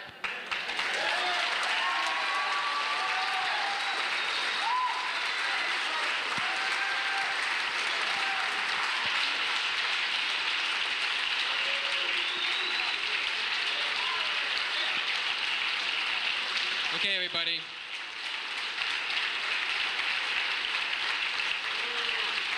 All right. We're now going to move on to a 15-minute rebuttal from Dr. Weisenberg. Well, I have nothing else to confirm what I said about the creationist attitude about the facts. Look, what do we want? We want to have a lecture here about geology? Well, they'll bring in some geologists, right? We'll talk about, you know, the plate tectonics, and we'll talk about radioisotopes and measure radioisotopes. We'll talk about the actual fossils that are in those layers and how they in fact show a logical progression, historical progression, their history, a record of history, right? Now, I've been to fossil beds. He's probably been there. You know, it's really amazing to see, for example, you can go up the Catskills as I've been. There's fossilized coral reefs. I mean, there are coral reefs in middle New York State. Now, I can explain that from the combination of, plate tectonics and evolution. There's no problem. We have the data, we have the ages, we have the mechanisms. It's all there. I can go a little further away and I can find beds of trilobite fossils, thousands of them, embedded in what was obviously mud at one time. You can dig, and I would challenge my opponent, you can dig all you want in those fossil beds. You can dig, you can dig, you can dig. You will never find a bony fish or any sign of anything that came afterwards. Okay? He talks about dinosaurs. The creationists love it because every now and then somebody will say they found a human footprint or something like that embedded with dinosaur fossils. Come on, there are thousands upon millions of dinosaur fossils. There are some 800, but the Dinosaur National Park thinks about 500 square miles or something. It's huge. And it's millions of dinosaur fossils and other fossils dating back to 100 million or so years ago. You won't find a trace of a human remain. And so, what the creationists do is they proclaim that certain things can't have happened.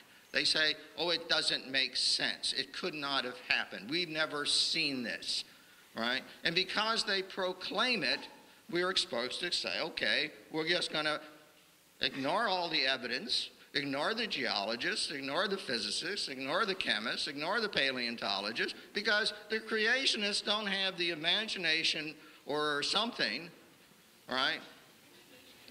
I don't know what it is, because I don't have any problem understanding how slow change contains a single cell. And by the way, let me say something about the banana in the dog, right? here's an interesting fact. If you take and look at what's inside that banana and those dogs, they're awfully similar. It's cells. It's DNA. You know, you can take a picture of a cell. Now we can tell, I can tell an animal cell from a plant cell. But if I get an electron micrograph of an animal cell, for example, I can't tell if it comes from a worm or a person. All right? They look basically the same. All right? The same parts. It's like, you know, it's like saying if you've got a Lego set, all you can build is what's on the package, right? The little label on the package that shows you can build a truck out of your Legos. No, you can build all kinds of things out of those Legos, okay? And the people who study this, who do the math, who do the computer programs, and in my imagination, I have no problem seeing how you can do that in slow steps. And it's been shown that you can, in fact, do that. And the historical evidence says that's what happened. Now look, you know, this is the book I use in my class. It's a skinny little book because I didn't want my students to have to pay too much money. You know, it happens to be full of tons of data. I will point out there's actually the peppered moth story is not in here. Henkel's diagrams are not in here, but there's a ton of data. There's a ton of experiments and diagrams, and I mean, you know, 150 years of study of evolution, and it's still progressing. We still do it because you know why? We're scientists. He complains that, you know, things change, we're making new discoveries. Hello, we're scientists. That's what we do. We study nature, right? And so far, except for creationists making proclamations that we're all wrong because they don't understand it or they have some different explanation, the evolutionary biology is the best we got, and until they can come up with something better, that's what we got to teach our kids. You teach the best science.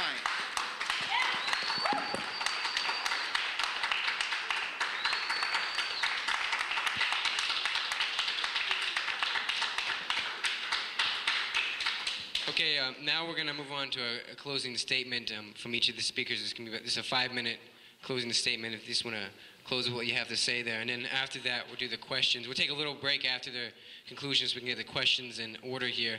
So you have to go to the bathroom or whatnot. You can do that quickly. And then after about 5 minutes, after they conclude, we'll start with the questions. Quite a few things are obviously left hanging like it is in every debate I've ever done, but this isn't time to cover everything. It's probably better to do point by point instead of minute by minute. But he mentioned about isotopes as evidence for evolution. He's mentioned that several times tonight, actually. I'm assuming he's referring to carbon dating or potassium argon or uranium strontium, uranium to lead, or lead-208 to lead-206, or uranium-235. There's quite a few. But here's an example of how things actually work in the real world, okay? Not the imaginary world. Living mollusk shells were carbon dated 2,300 years old. They're still alive. Freshly killed seal carbon dated 1,300 years old. It just died. Shells from living snails carbon dated 27,000 years old. Proceedings of the 12th Nobel Symposium said, if a C14 date supports our theories, we put it in the main text. If it does not entirely contradict them, we put it in a footnote. If it's completely out of date, we just drop it. Well, then here more recently, Anthropological Journal of Canada said, no matter how useful it is, the radiocarbon method is still not capable of yielding accurate, reliable results. There are gross discrepancies, the chronology is uneven and relative, and the accepted dates are actually selected dates. This whole blessed thing is nothing but 13th century alchemy. It all depends upon which funny paper you read. One part of a mammoth dated 29,000 years old, another part of the same animal dated 44,000 years old. We can go all day on this radiometric dating if you'd like to talk about that. In the last 2 years, an absolute date has been obtained for the Gandong beds. It has the very interesting value of 300,000 years, plus or minus 300,000 years. We could talk a long time on that. We will not. Okay, let's see. He also mentioned about plate tectonics. This is interesting. I think students really ought to be shown this. Geology and earth science are one of my favorites. I taught earth science for many years. Let's just talk a little bit about Pangea in the few minutes I have left here. See, if I had known about the 5 minutes, I would have had a little more stuff together. Okay, Pangea. Students are taught that all the continents used to fit together. They say South America and Africa seem to be a perfect fit. Here's the evidence they use to support this theory. The shapes of the continents seem to fit. Similar fossils are found on opposite sides. And it's true, similar fossils are found on opposite sides of the ocean. It's also true that those same similar fossils are found all over the world. So this could be just as much evidence for a flood. Okay? He says they'll say there are magnetic reversals in the mid-Atlantic ridge. Here's what they don't tell you. They shrank Africa at least 35% in order to make them fit for your textbook. They took out all of Mexico and Central America. Hey, señor, ¿qué pasa? ¿Dónde está Mexico? Panama, Costa Rica, Guatemala. They also don't tell you that they twisted 2 continents one way and one the other way. They also don't tell you what I think ought to be obvious to a kindergartner. If you take the water out of the oceans, you will notice there is dirt underneath. People say, do you think the continents were ever connected? What do you mean? They still are. What do you mean, were they? The low places are full of water, that's all. Okay? It's not like it's hollow under the oceans, you know, think about it. So, oh, well, anyway, I like earth science. I don't question the fact that the plates are moving, okay? I've been to the San Andreas Fault, the Hayward Fault, the New Madrid Fault, the Golden Fault, none of them my fault, but I've been there, done that, studied it, okay? There's no question the plates are moving. The question is, can you interpret this little bit of movement we see over billions of years and make some kind of conclusions from it? I think you're going to have to jump from science to religion when you do that. You're going to take a little bit of evidence that we see, you know, something moving just a little bit, which is true, and it causes earthquakes and volcanoes, and I'm familiar with all of that. But that doesn't prove it's been going for billions of years. I would encourage you students to open your mind just a little bit and think about possibly, it could be, just like when people were taught the earth was flat, and later they found out, oops, that's wrong. And somebody taught, oh, well, big rocks fall faster than little rocks because Aristotle says so. That was taught for 2,000 years, and it's wrong. And some of you are being taught in this university that you evolved from a rock 4.6 billion years ago. Well, it's wrong. You were designed by an all-wise, super-intelligent creator who loves you and would like to forgive your sin and take you to heaven, but if you want to go to hell, that's your business, okay?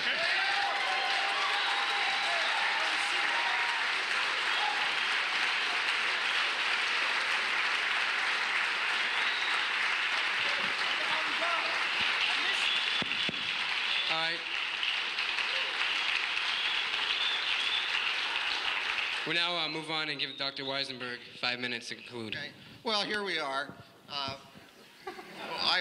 When I was communicating about this with a colleague, and I said I was going to be engaged in this debate, I referred to myself as the sacrificial lamb, and I suspect that I am because obviously most of you are here. Yes, well, and I accept my role. You know. People, of course, are entitled to believe anything they want, and I accept that. I don't have any problem with that. And the scientists of the world who study these things are going to continue to do evolution. They're going to continue to do geology. They're going to continue to do physics. They're going to continue in the battles that rage constantly in science over the interpretation. You know, plate tectonics was not something that just popped up. You know, it was something that was proposed, ignored, and then all of a sudden, gee, pieces fell together. The pieces came together. And that's what scientists look at. They look at all the pieces. What the creationists do, you know, they love to say, oh, it was the big flood, and then they'll pick out some selective data. Not, you know, you mentioned the reversals of the Earth's magnetic field, which was the actual evidence by which we established plate tectonics. I don't remember anything in the Bible about reversal of the Earth's magnetic field. I don't know, maybe it's there, but so, you know, what you've got to understand, those of you that are, and it's obvious that most of you here came here to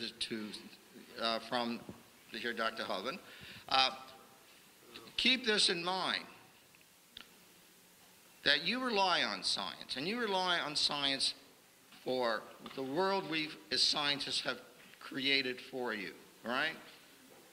It's a pretty nice world. We put together a lot of great things in this world. We've cured a lot of diseases. We've created some great artifacts from, you know, video games to big screen TV to fast cars. Take your pick, you know, or maybe those aren't great things.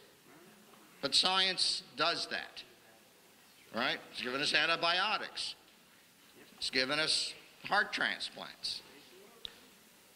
Now, you can believe what you want, but scientists are going to continue to do science. They're going to continue to study the world. They're going to continue to debate and argue with each other about what the evidence shows. And until the creationists can offer better explanations, come up with some mechanisms that offer actual believable results, because I'm sorry, you know, the hand waving you saw doesn't pass for real science. The real scientists are the ones getting their hands dirty, working in the lab, and I'm sorry, it's not just numbers.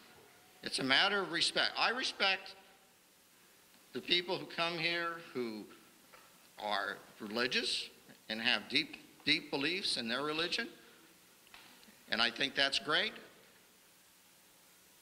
And I'm not going to come up in here, for example, and argue that God doesn't exist and give you a list of reasons why God doesn't exist, because you know that he does, right? She does. Excuse me. You know that she does. And frankly, we shouldn't be having that debate. Let the scientists do their science, and let whichever religion it is you belong to do whatever it does. Have your faith, enjoy it, cherish it, but let us scientists do our work and have our fights and have our arguments, and let our children learn the best science. Thank you.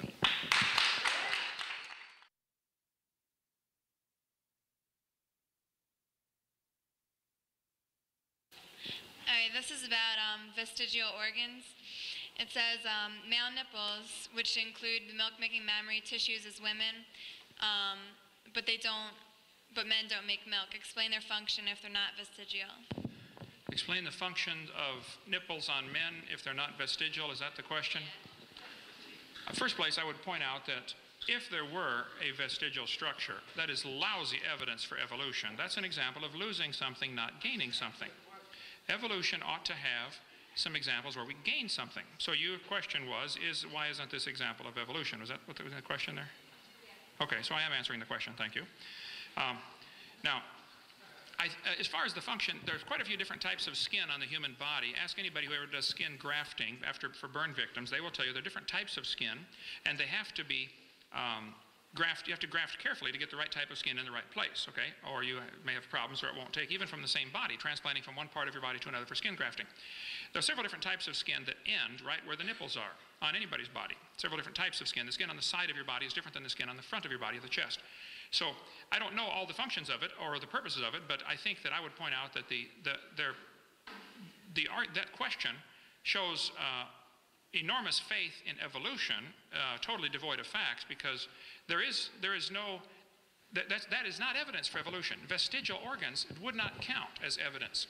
It is simply and it's not vestigial, by the way. Nearly all male mammals have these things, and whether they serve a function for transition from one type of skin to another, or for probably several things several other purposes have been proposed. I won't get into all that now, but I think that there probably are reasons for it. But I think if you look at this historically, 200 years ago, scientists had a list of nearly 180 vestigial organs. They said you don't need your appendix, you don't need your tonsils, you don't need your adenoids, you don't need your pituitary gland, you don't need your thyroid gland, you don't need your thymus gland. They had 180 vestigial organs on the list. And that was supposed to be evidence for evolution. One by one, those things get plucked off the list as we realize the function of that, okay? So I would state my case and say that even if we don't know all of the functions of a particular organ or design, then that still is not evidence for evolution. In fact, it's just indication we need to study more. There are other functions we probably should not get into, other possible purposes, we should not get into, and maybe in a college classroom we could. Okay. Okay. And now we're going to move on to a question for Dr. Weisenberg. And the question is, how does the fossil record prove evolution, and how did the origin of life begin? Okay, that's actually two questions. Okay, two questions, and I'm going to answer the following way. First of all, fossils don't prove evolution, okay? The fossil record is consistent with a story, a historical pattern, right? And that's exactly what paleontologists work at. They try and place the fossils in order according to the kinds of data that they accumulate, which involve a variety of kinds of evidence, geological evidence, chemical evidence, physical evidence. And you will see, because I follow this, they fight. Boy, do they fight. They fight bitterly over exactly where this fossil should go or that fossil should go, over exactly the kinds of transitions, right? Because that's what scientists do, okay? But always, because evolution has reached such a high level of reliability in that wherever you see that argument, you don't see somebody coming in and saying, oh, this particular fossil is inconsistent with evolution. Because that just doesn't happen. That just hasn't happened, and therefore it's not an issue, okay? Secondly, about the second question, because there was two questions, when I teach this, I don't even talk about, I may mention origin of life once or twice. My textbook has a half a page on the origin of life. It's a big mystery. I wish I knew. There are several theories about the processes that might have, sometimes called chemical evolution, whether it's thermal vents or clays or RNA organisms. We don't know. I guess I don't think we're ever going to know for sure, because I don't think we're going to have a time machine to go back and look, and the traces of what happened 3.5 billion years ago are simply gone. Science deals with the world of real evidence, and we just never going to know, okay? But that's separate from the issue of. I tell my students this. I've done this in my class, my beginning class, non-majors. I say, look, if you want to believe in creation, fine. Believe in the creation of the first living cell, and I have no problem with that, because scientifically, I don't have anything really better scientifically. I don't happen to believe that, but I'll accept if you want to argue, say, hey, it was created. The first living thing was an act of divine creation. As long as you accept the facts, as I understand them, from all the various scientific studies 3.5 billion years ago, and the transitions that happened afterwards, fine. That's no problem for me as a scientist. And this person says, I'm still waiting for physical evidence and verifiable facts that your God exists, aside from the Bible, which humans wrote. If I understand the question correctly, you're asking for verifiable evidence that my God exists.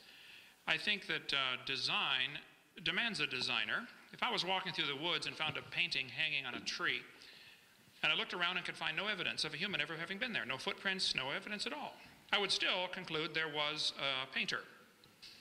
If I was walking through the beach, along the beach, and I found, John loves Mary written in the sand, I would never dream that the waves did that.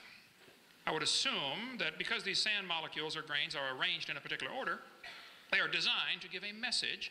So I would conclude that there was some level of intelligence here that created this. Now, that would depend on how intelligent Mary and John are, but there's some level of intelligence here. Design always demands a designer. A painting testifies there was a painter, whether you ever see him or not. A building is proof there was a builder. When we dig through the ground and we find evidence of an ancient civilization, if you start in archaeology, you're digging down in the ground and you find some stones arranged in a circle. They conclude somebody did it. Because this is obvious, it doesn't happen as a natural thing. And the archaeologists look at this all the time, and they see evidence in the ground for a human designer. Why we can't look at the world we see through the microscope or the telescope or our eyeballs and see that there is a designer, the evidence is shouting at us. The watch is proof there was a watchmaker. Now, some people don't like that idea because if there's a designer, then there might be some rules. And that's really what they're running from. Creation itself is evidence of a creator. I don't have to see the watchmaker to believe he exists. When I was in Japan a year ago, I did not get to see the guy who made the Casio Databank watch. But I believe there was one. I never saw the guy who designed this. As far as I know, this is the world's largest rock group. But you can ask any evolutionist, say, fellas, and I like asking the question, I'll say, do you think is there any possibility in trillions of years that these faces could appear on this rock by chance natural processes like exfoliation or thermal expansion or, erosion or wind abrasion? They'll say, no, it's probably not going to happen. One chance in maybe a couple of gazillion. Okay. And yet, they think that George Washington himself, with 50 trillion cells in his complex body, happened by chance. Well, you're welcome to believe that, but that's not logical, and it's not science. It's pure religion, and you just simply admit that. So they're always avoiding the design argument. In the textbooks, they say plants are adapted to their environment. Gills are an adaptation to living in water. Well, how did they adapt before? How did they live before they adapted the gills? Oh, for millions of years, they all died. None of them lived. Yeah. They don't use the word design because textbooks avoid using the word design because that automatically leads to the logical conclusion, hey, who's the designer? Okay? My watch holds 300 phone numbers. It's a calculator, stopwatch, alarm clock, and a countdown timer. It does not tell time. I have to look at it. But there had to be a designer. You don't have to meet the designer to believe he exists. The creation is proof there was a creator. People say, where's the evidence for God? I say, do you have to light a candle to see the sun? I mean, look around. How you can study biology and not see an incredible amount of design from the molecular level, through the cellular level, through the tissue, organ level, through the entire structure, through the interrelationship of symbiosis relationships, through the universe, the planets, going around the sun, and the incredible mathematics behind all this. Most of the great scientists of the first few hundred years of science were creationists looking for some way to figure out the mind of the designer. Science ought to bring us to the creator. It's obvious. I see design, I conclude designer. I think it is totally illogical to walk through the woods and find a painting and say, I can't see the painter, so he doesn't exist. And that's what evolutionists are doing.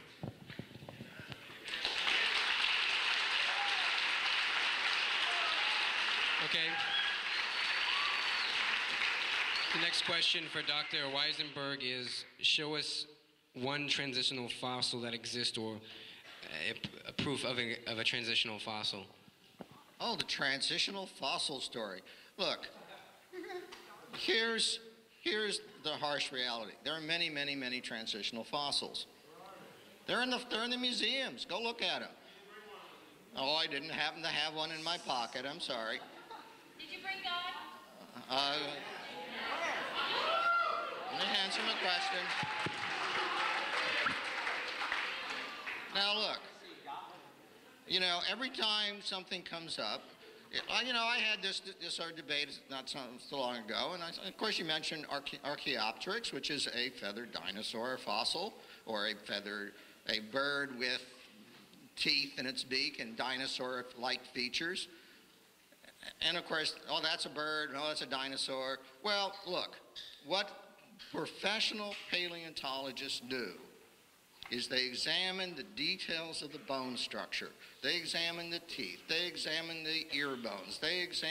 And what they do with that data is they create as best they can the pattern of change. And you can go into any journal of paleontology, there's lots of them, and you can look at that data if you're so inclined. That's what paleontologists do for a living. They work out those transitions. Okay? Now, the other thing about paleontologists in that job, it's awfully hard work for a very simple reason. When these events happen, the transitions happen, evolutionary theory tells us it happens in a very small population. It's the only possible way it could happen. All right? So there are some mutations, there's some combination of mutations, and a small population proves the fitness. The chances of finding those fossils are, in fact, it's hard, but they do find them. There are millions of them. No, I didn't bring you one, but if you like, sign up. We'll go to the museum together. We'll look at them, okay? That's not, I'm sorry. Look, what do you do with a feathered dinosaur? I don't know what to do with it. And by the way, yeah, there was a fraud, but after the fraudulent feathered dinosaur, there were several discoveries that are absolutely bona fide of feathered dinosaurs. So, that's just the way it is. And I'll say one thing also about this designer thing. I've been to the White Mountains. You ever see the Old Man of the Mountain in the White Mountains?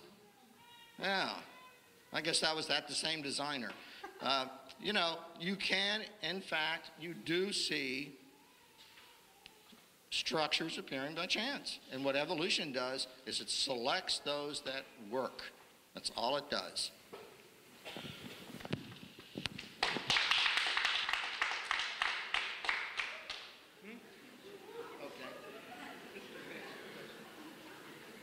Okay.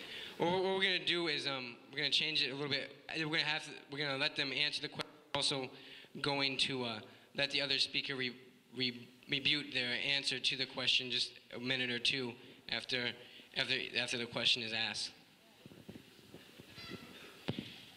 How do you explain the formation of granites within a creation time frame? How do I explain the formation of granites? I'm not sure that anyone has been able to demonstrate the granite formation. I know that if you melt granite and then let it cool back down, it does not reform into granite. There have been quite a few studies on granite. I think it's interesting to see that in granite we find some pretty amazing things called radiopolonium halos. If I had a second, I would get to that. But these radiopolonium halos, Robert Gentry was one of the world's experts on the disposal of radioactive waste. He worked at Oak Ridge Laboratories in Knoxville, Tennessee area there. And let's see, I think it's right here, okay. Radiopolonium halos. I have over 5,000 pictures in PowerPoint, so it would help if you would ask the questions in the same order that I have the answers. Okay? Be a little quicker anyway. There's polonium halos on here. Halos. Was the Earth a hot molten mass? There we go. Okay, good. Granites are a very interesting rock. Robert Gentry did quite a collection, has quite a huge collection. Actually, I've been to his laboratory in Tennessee. The Bible says pretty clearly the earth was created and it was underwater, which means it was never a hot molten mass, whereas the evolution theory teaches the earth was hot, a hot molten mass, and it slowly cooled down. These are clearly contradictory. Somebody is obviously wrong. Either the earth was hot or the earth was never hot, a hot molten mass anyway on the surface. Robert Gentry's website is halos.com if you want to get all the details on that. In the laboratory, under the microscope, they've discovered, looking at granites, they see all sorts of little radiopolonium halos, which is kind of like a hand grenade going off in a huge block of jello would produce a ring, a halo, that would, the fragments would be suspended in the jello. Of course, we don't see this in water because the fragments fall apart. We don't see the 4th of July fireworks make their ring and then stay there in the air because they all fall down. But in granite, we find these polonium halos, indicating the rock was never a hot molten mass because these halos would have flowed away. Polonium has a very short half-life, anywhere from 64 thousandths of a second to 2 minutes, I think. So the existence of these halos is really a mystery to those who believe the rock was a hot molten mass. And I think you'll find, if you go to the website halos.com, you'll find lots of evidence on this. Robert Gentry published in major magazines. Science journals published his stuff for years until somebody realized, ooh, do you realize this proves the Big Bang theory's wrong? And his research funding was shut off like a spigot because anything that doesn't go with the evolution theory will not be supported. Just like if a teacher stood up in the Soviet Union 10 years ago and said, I don't believe in communism, they would find themselves out of a job. And if a teacher in this university said, I don't believe in evolution, they probably would find themselves out of a job. There is not academic freedom in places like this.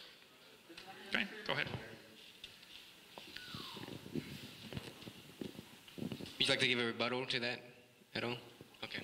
We'll move on to the next question to Dr. Weisenberg. And the question is, Dr. Hoven in his presentation disproved the geologic column and the Big Bang theory. Do you believe that the Big Bang theory and geological column, if they were false, that evolution could still be true? And if not, why did you not defend them? Okay, look, first of all, I am not a cosmologist, okay? I actually had a roommate who was a astrophysicist once, if that helps. There are cosmologists who have theories about the origin of the universe.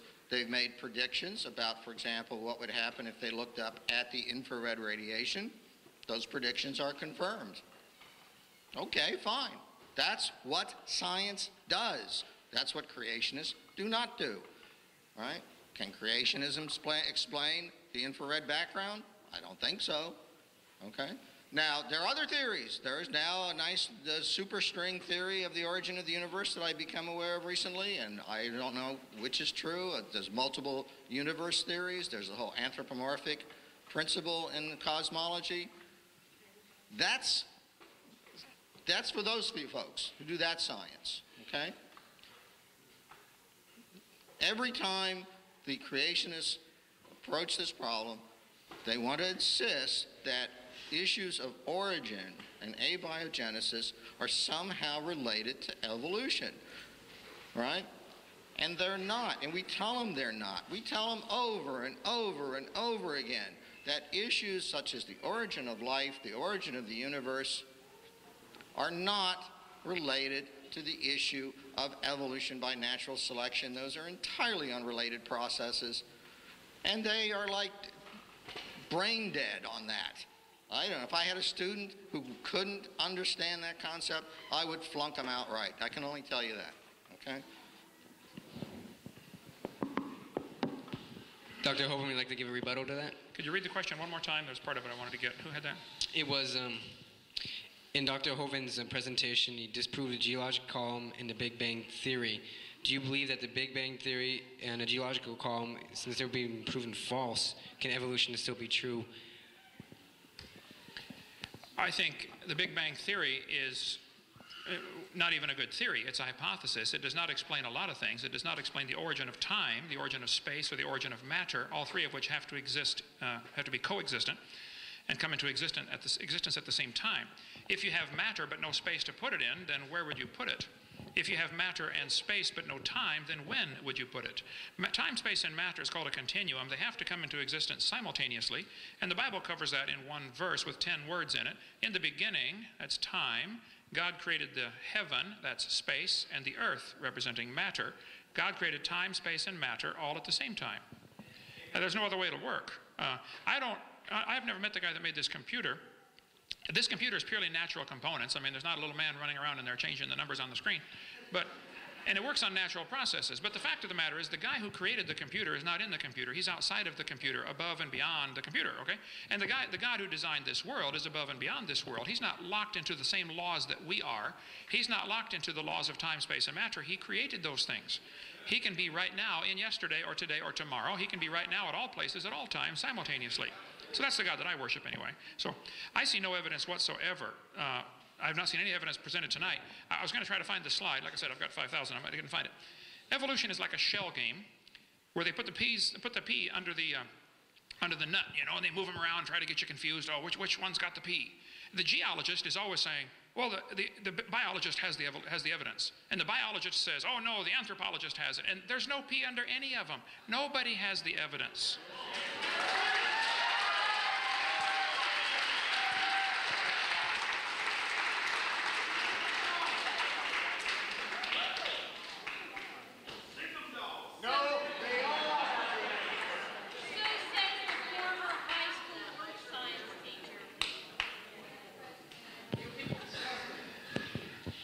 Was oil and coal created through humans and plants impacted in mud by Noah's flood? I think there's ample evidence that oil, I don't think you find a lot of argument, if you get me on, okay, I don't think you'll find a lot of argument about the oil formation, that it had to be from natural sources, okay? This textbook, for instance, says, the formation of both oil and natural gas here is from the decay of organisms that once lived in the sea. They are changed by heat and pressure into oil. Scientists can make oil pretty quickly in the laboratory. There's an article in the U.S. Department of Interior Bureau of Mines, clear back in 1971, where they made oil in 20 minutes out of organic waste. In Australia, they have a factory that takes sewage sludge and produces oil in 30 minutes. So it can be done very quickly. Sinclair Gas Company has the dinosaur as their logo because they say the dinosaurs turned to oil. It used to be called opaline oil, then became Sinclair. They say it mellowed for 80 million years. Well, I disagree. I think the oil formed very quickly during the flood in the days of Noah, when thousands and billions actually of plants and animals and things were buried.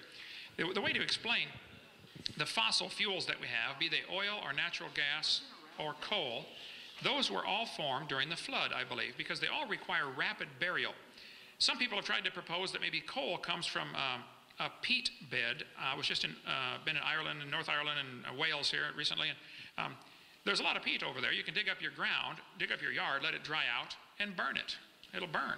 It's very highly organic. It's a substance called peat. However, peat, as it gets compacted over the years, always has thousands, if not millions, of little root canals through them where something grew on top.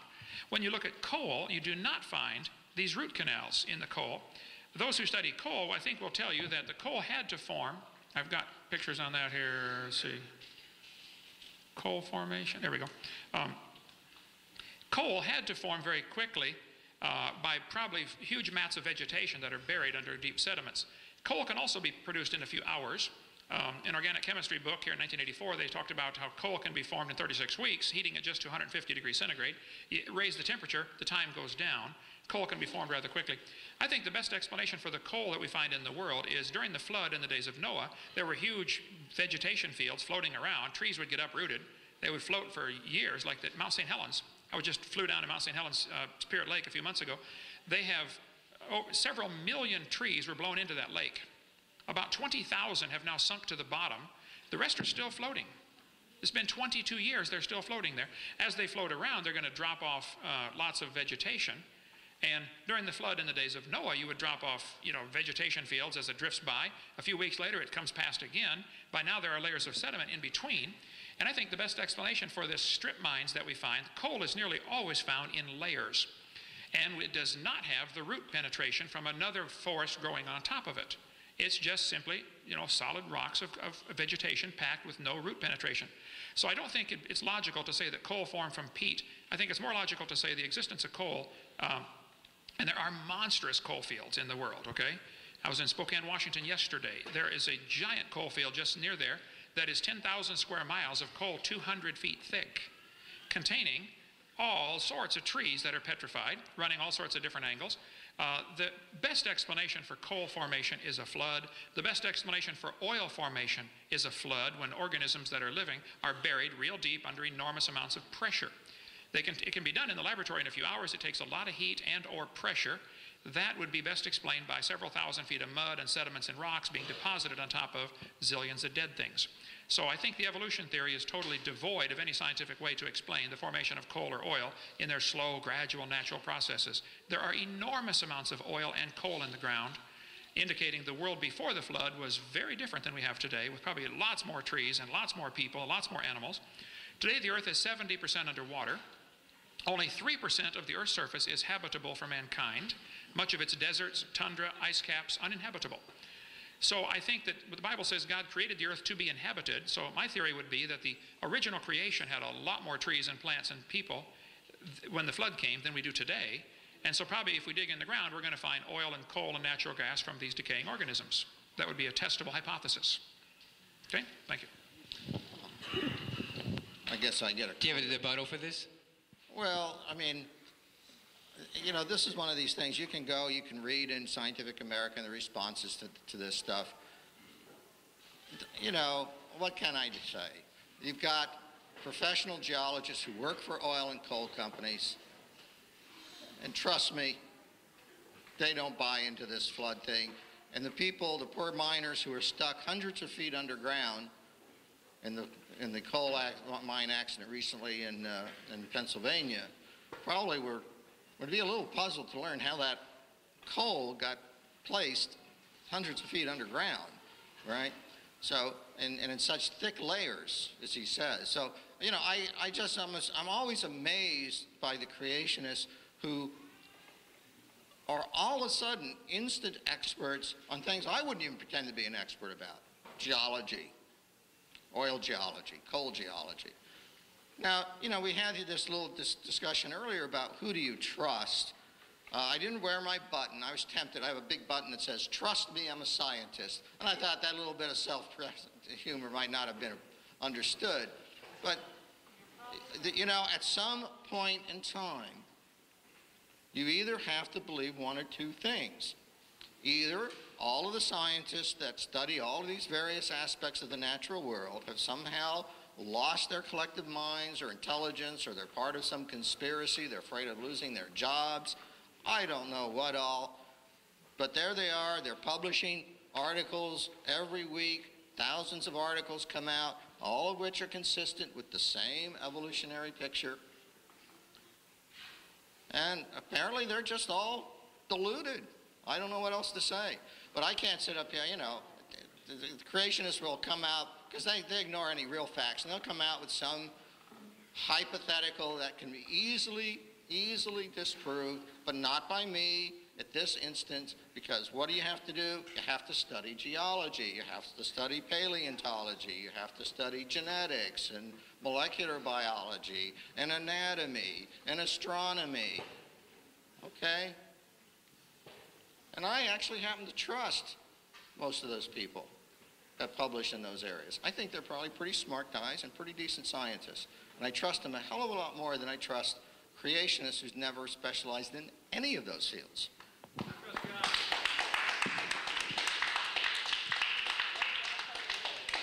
Okay, we have another question for Dr. Weisenberg here. And the question is, in his presentation, Dr. Hovind used facts to disprove evolution. He used please be quiet.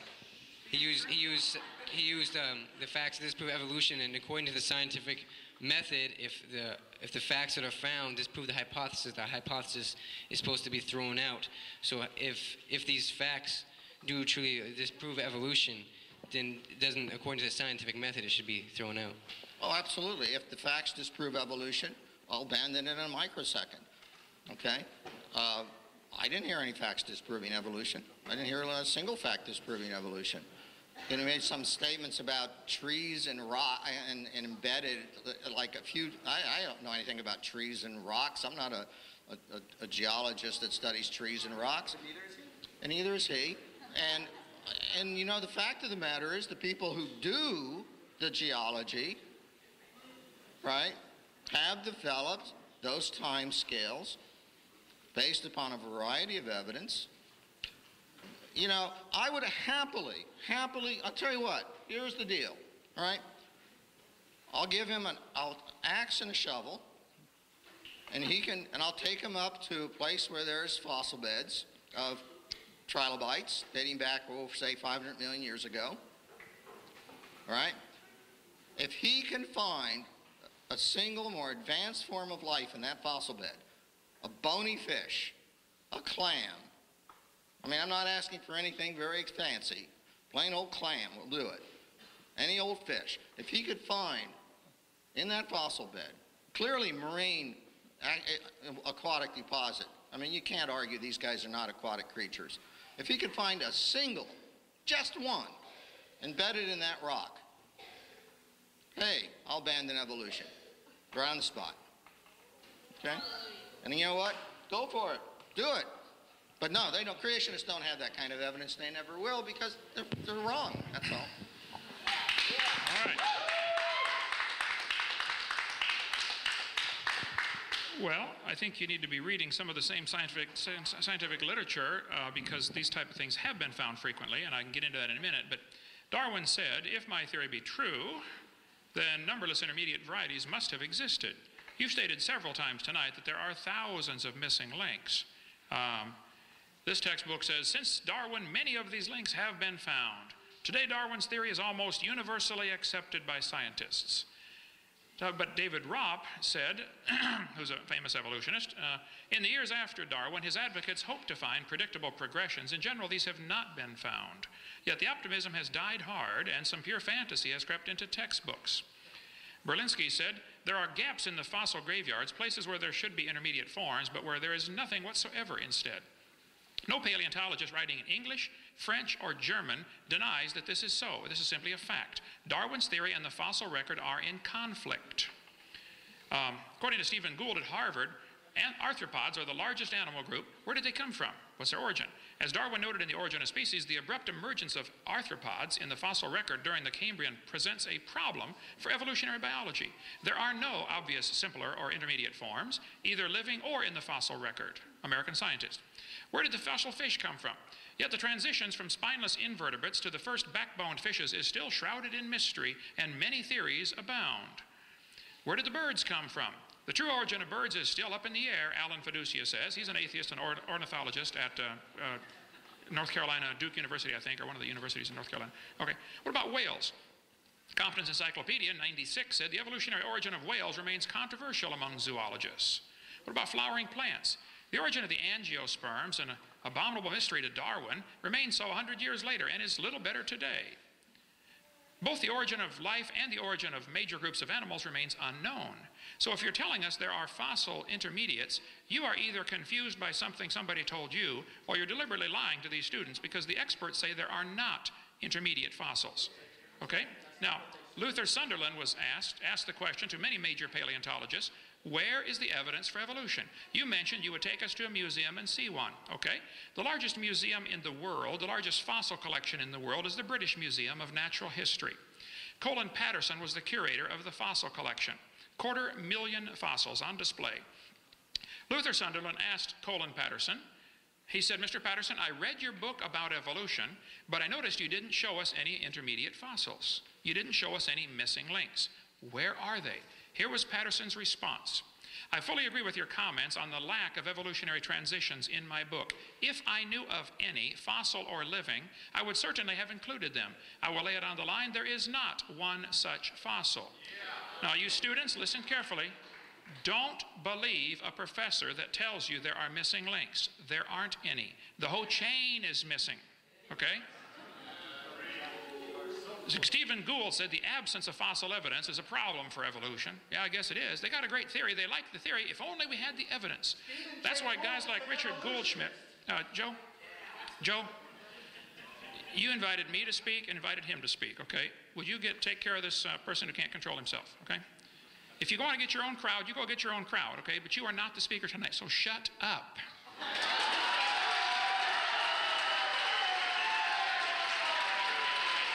Now,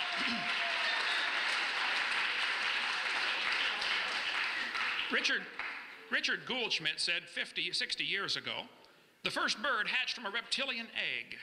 Stephen Gould and Niles Eldredge have resurrected this stupid idea with the new theory called punctuated equilibrium, which basically is the same thing with a new coat of paint on it, that we don't see any evidence for evolution because it happened so quickly. Well, this is what they're saying is we don't have any evidence, so that proves it happened.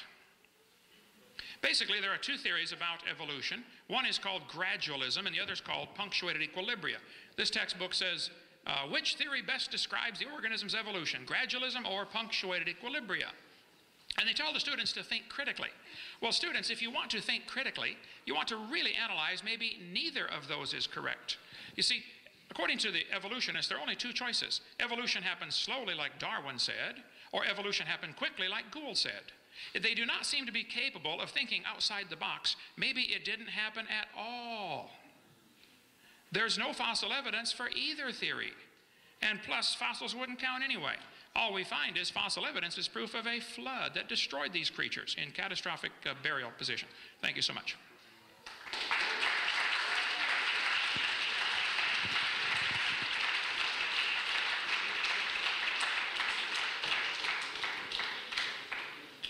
This says, what do you have to prove the flood as a scientific fact, and where could all of that water come from? Okay. Where did the water come from, and what evidence is there? What's the first part of the question again? Well, how could you prove the flood as a scientific fact? I don't know that I could prove the flood's a scientific fact, but I didn't get into finish up the coal part here. Eugenia Scott, president of the National Science Education Foundation, for their people that have a national organization, she said, Dr. Hovind, there are 80 separate layers of coal in the Midwest. She's right, by the way. She says if you take a look at the amount of coal in the world, the entire biomass of the world today could not possibly be converted to that much fossil fuel. She's right again. What she says is there's so much coal in the ground, there aren't enough trees on the surface of the earth today to create it again. I agree. She said there had to have been an enormous amount of time involved in the laying down of the coal seams. Ooh, now right there she's wrong. It's true there are enormous masses of coal in the world. This giant Powder River Basin coal in Wyoming goes down into Montana and Wyoming in that area. There are hundreds of dinosaur footprints found in coal mines, for instance, in the ceilings of these coal mines. Pretty strange. Also, human artifacts are occasionally found in coal. For instance, not in this coal mine, but in a mine in West Virginia, Mr. Newton Anderson broke open a lump of coal and found this gold bell inside, completely encased in coal. Now, from a creationist perspective, this is not a problem. Humans were around before coal formed. The students are taught in school that the coal formed 250 million years ago in the Carboniferous era, which is pure imagination. The fact of the matter is when you find human artifacts found in places where they're not supposed to be, like the Coso artifact, or the gold chain found by the lady in the lump of coal in 1891, or the carved stone found in a lump of coal in the Webster mine in Iowa from the Daily News of Omaha, Nebraska, or this iron pot found inside a lump of coal in Thomas, Oklahoma. When you find human artifacts in coal, you ought to make you question that maybe what you're being taught is not correct. The sole of a shoe from Nevada was found. 1922, the American Weekly magazine said the stitching with pattern was clearly visible, including the twist of the thread. And the rock was 213 to 248 million years old. This is a clear case where somebody's preconceived acceptance of an evolutionary theory is an obvious hindrance to any intelligent research. When you find a sole of a shoe in a lump of coal, you ought to conclude humans were there at the time the coal was formed. To me, that doesn't take any brains to figure that out. But as far as not finding, we're going to run out of time here. Fossils, the second part of the question I missed. I forgot it already. What was it? Where'd the water come from? I think there are three sources for the water in the time of the flood of the days of Noah. The Bible says the earth was founded upon the seas. It was actually, there was more water in or under the crust of the earth. Today, the Japanese scientists a few weeks ago just published in a magazine that there's probably more water in the deep crust of the earth now than there is on the surface right now. More water in the earth than on the earth, in all the oceans together. That would take me a minute to get to that, but the three sources for the water, I would say, according to Scripture, would be there was water above the atmosphere, according to Genesis 1:29. I can find that one real quick. And then there was water under the crust of the earth, again, according to Psalm 133 and Psalm 136, and I'll show you here. Let's see. Water under the crust of the earth. There we go. Psalm 24 says, the earth is the Lord's. He founded it upon the seas and established it upon the floods. Psalm 36 says he stretched out the earth above the waters. I think the original creation had a layer of water overhead to protect them, which is the only way you can possibly explain the existence of giant fossils that are found, giant fossil cockroaches that are 18 inches long that simply can't survive today. Giant fossil insects of all kinds are found. Giant fossil reptiles called dinosaurs are found. And giant humans. These things would thrive in the pre-flood conditions when there was water above the atmosphere. This water all came down at the time of the flood in the days of Noah, and the water underneath came to the surface when the fountains of the deep broke open. So all of the water for the flood came from up above or down inside, and it's still here. People say, where did the water for the flood go? Well, it's still here. The oceans are gigantic. I flew over to Pacific, and I told one of the guys in my office, I said, man, the Pacific Ocean is huge. He said, oh, that's just the top of it. That's a powerful thought. There's enough water in the oceans right now to cover this entire planet nearly 2 miles deep.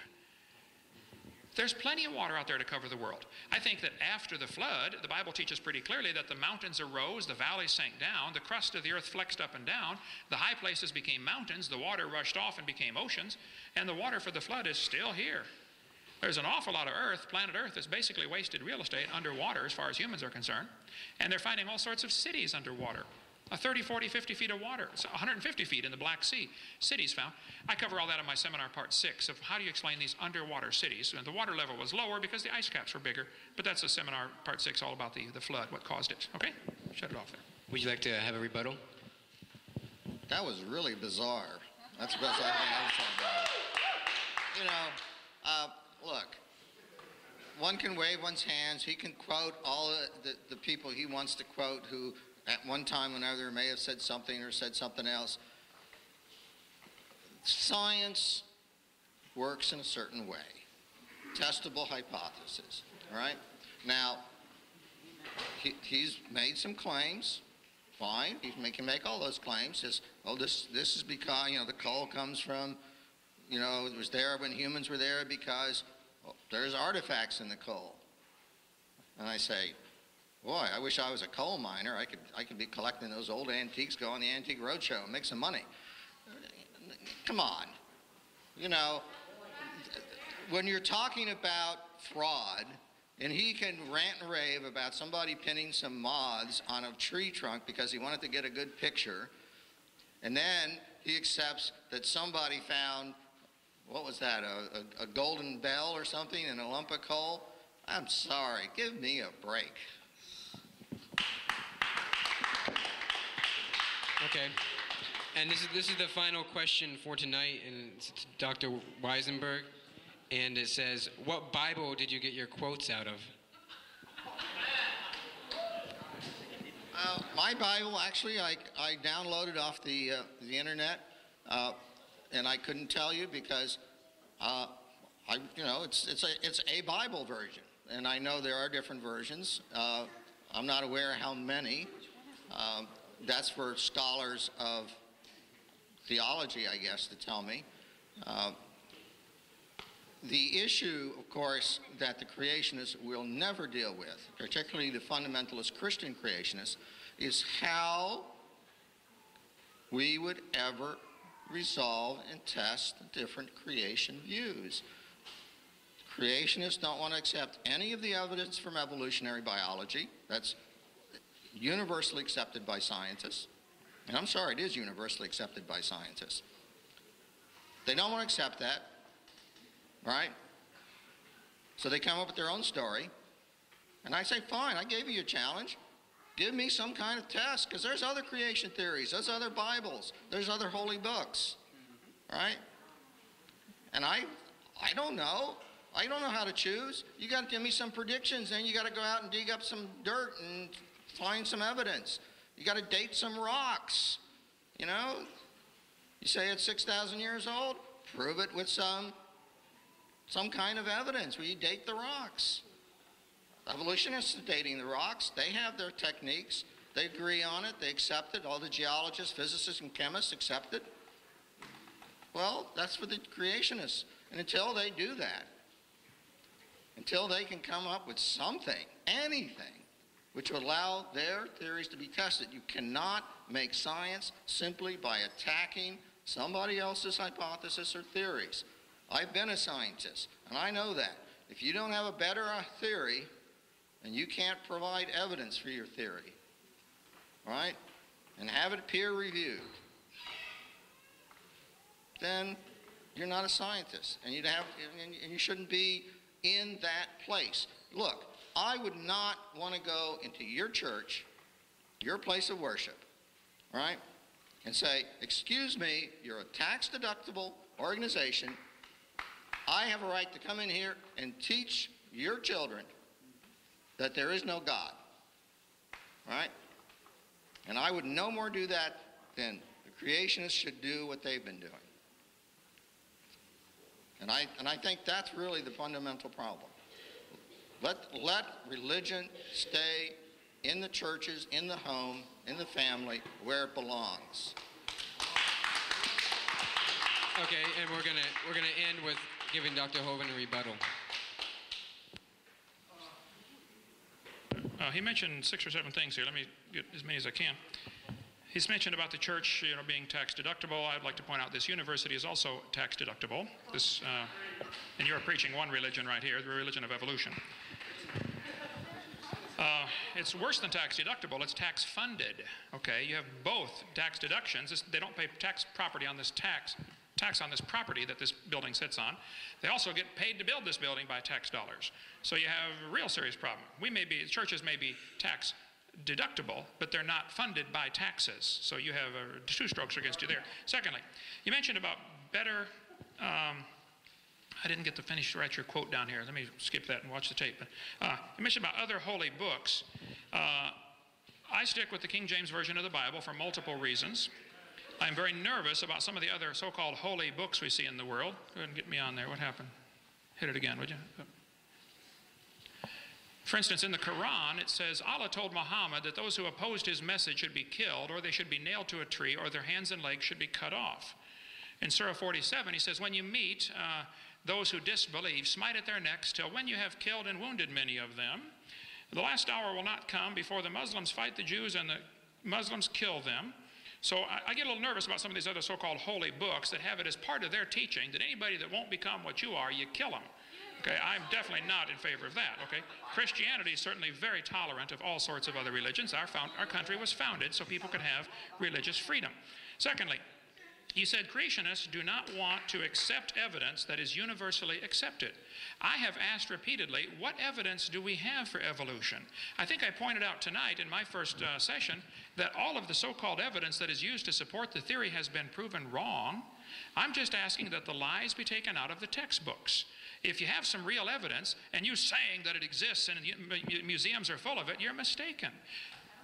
Handing me a magazine is not evidence for evolution. I'll be glad to review these articles if you'd like an honest answer. I would like to point out, though, that many, many scientists disagree. There are at least 8 different flavors of evolutionists, okay? And they're all, you mentioned several times tonight, they're all arguing among themselves, you know. But the fact of the matter is the argument's closed to real criticism, just like the argument about communism was closed to real criticism in the Soviet Union for many years. They would argue among themselves about, you know, what type of communism is best, but you don't ever question, is communism good at all? And it's to the point today where you don't question evolution in the university, you only question which type of evolution is good. I think you have a very closed-minded society here in this university where they're only presenting evidence for one side. There is ample evidence this Earth is not billions of years old. I think that ought to be presented to the kids. For instance, the moon is moving farther away from the Earth every year. The moon gets about 3 inches farther away every year. Obviously, that means it used to be closer. If you go back in time, at some point you have a problem because the closer the moon is, the higher the tides get. You folks may not worry about the tides here, but in Pensacola you worry about the tides.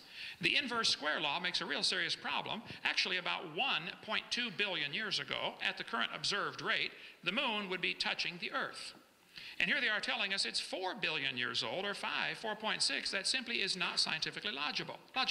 There is ample evidence that the universe cannot be billions of years old. If it were billions of years old, that still doesn't solve the problem for evolution. There is ample evidence that life only comes from other living things. There is no evidence for spontaneous generation. I mentioned the 6 different flavors of evolution tonight at the beginning.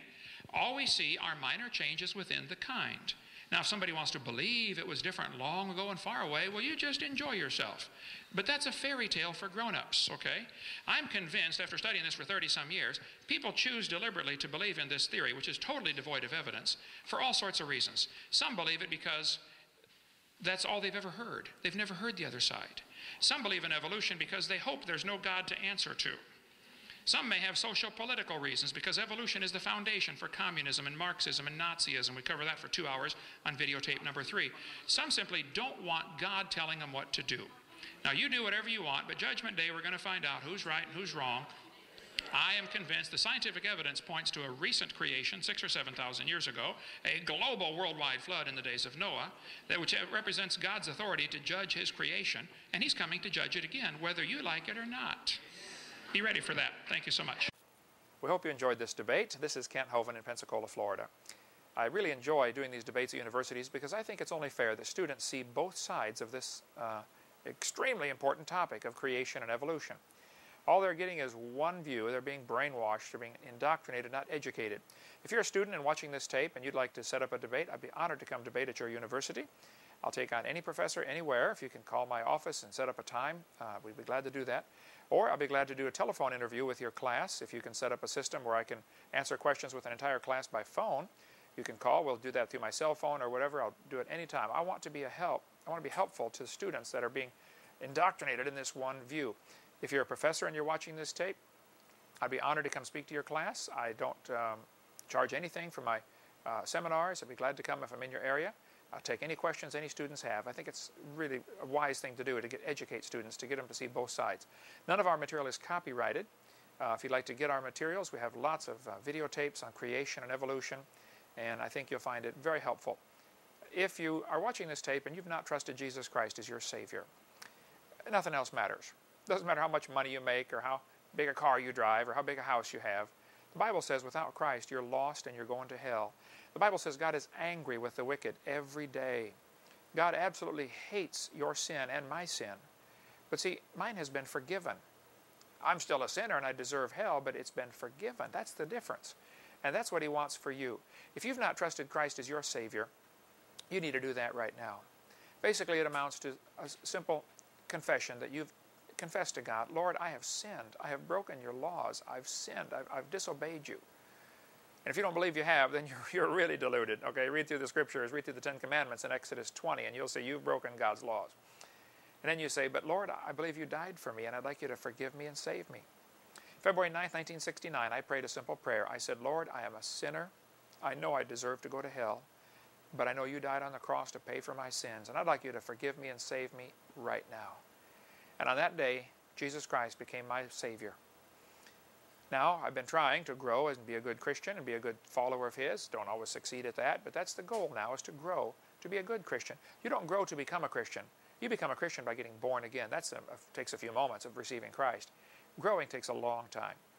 And we'd be glad to help you in your Christian growth. If you have become a Christian, give us a call. Let us know. If you can be any help at all, don't hesitate to contact us, and feel free to use our materials to draw others to Christ. Thank you so much for joining us.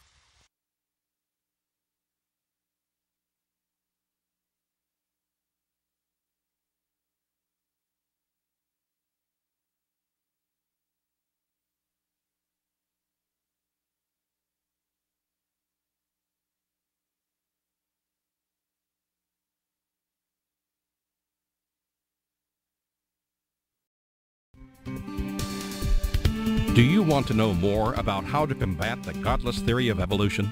Creation Science Evangelism offers 4 great tools that help strengthen the faith of believers and win the lost to Christ.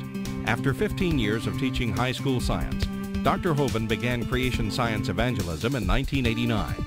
We are a ministry that is dedicated to providing tools which will help you combat the evolution philosophy that is destroying the faith of millions every year. The first tool Creation Science offers is their powerful, life-changing video series.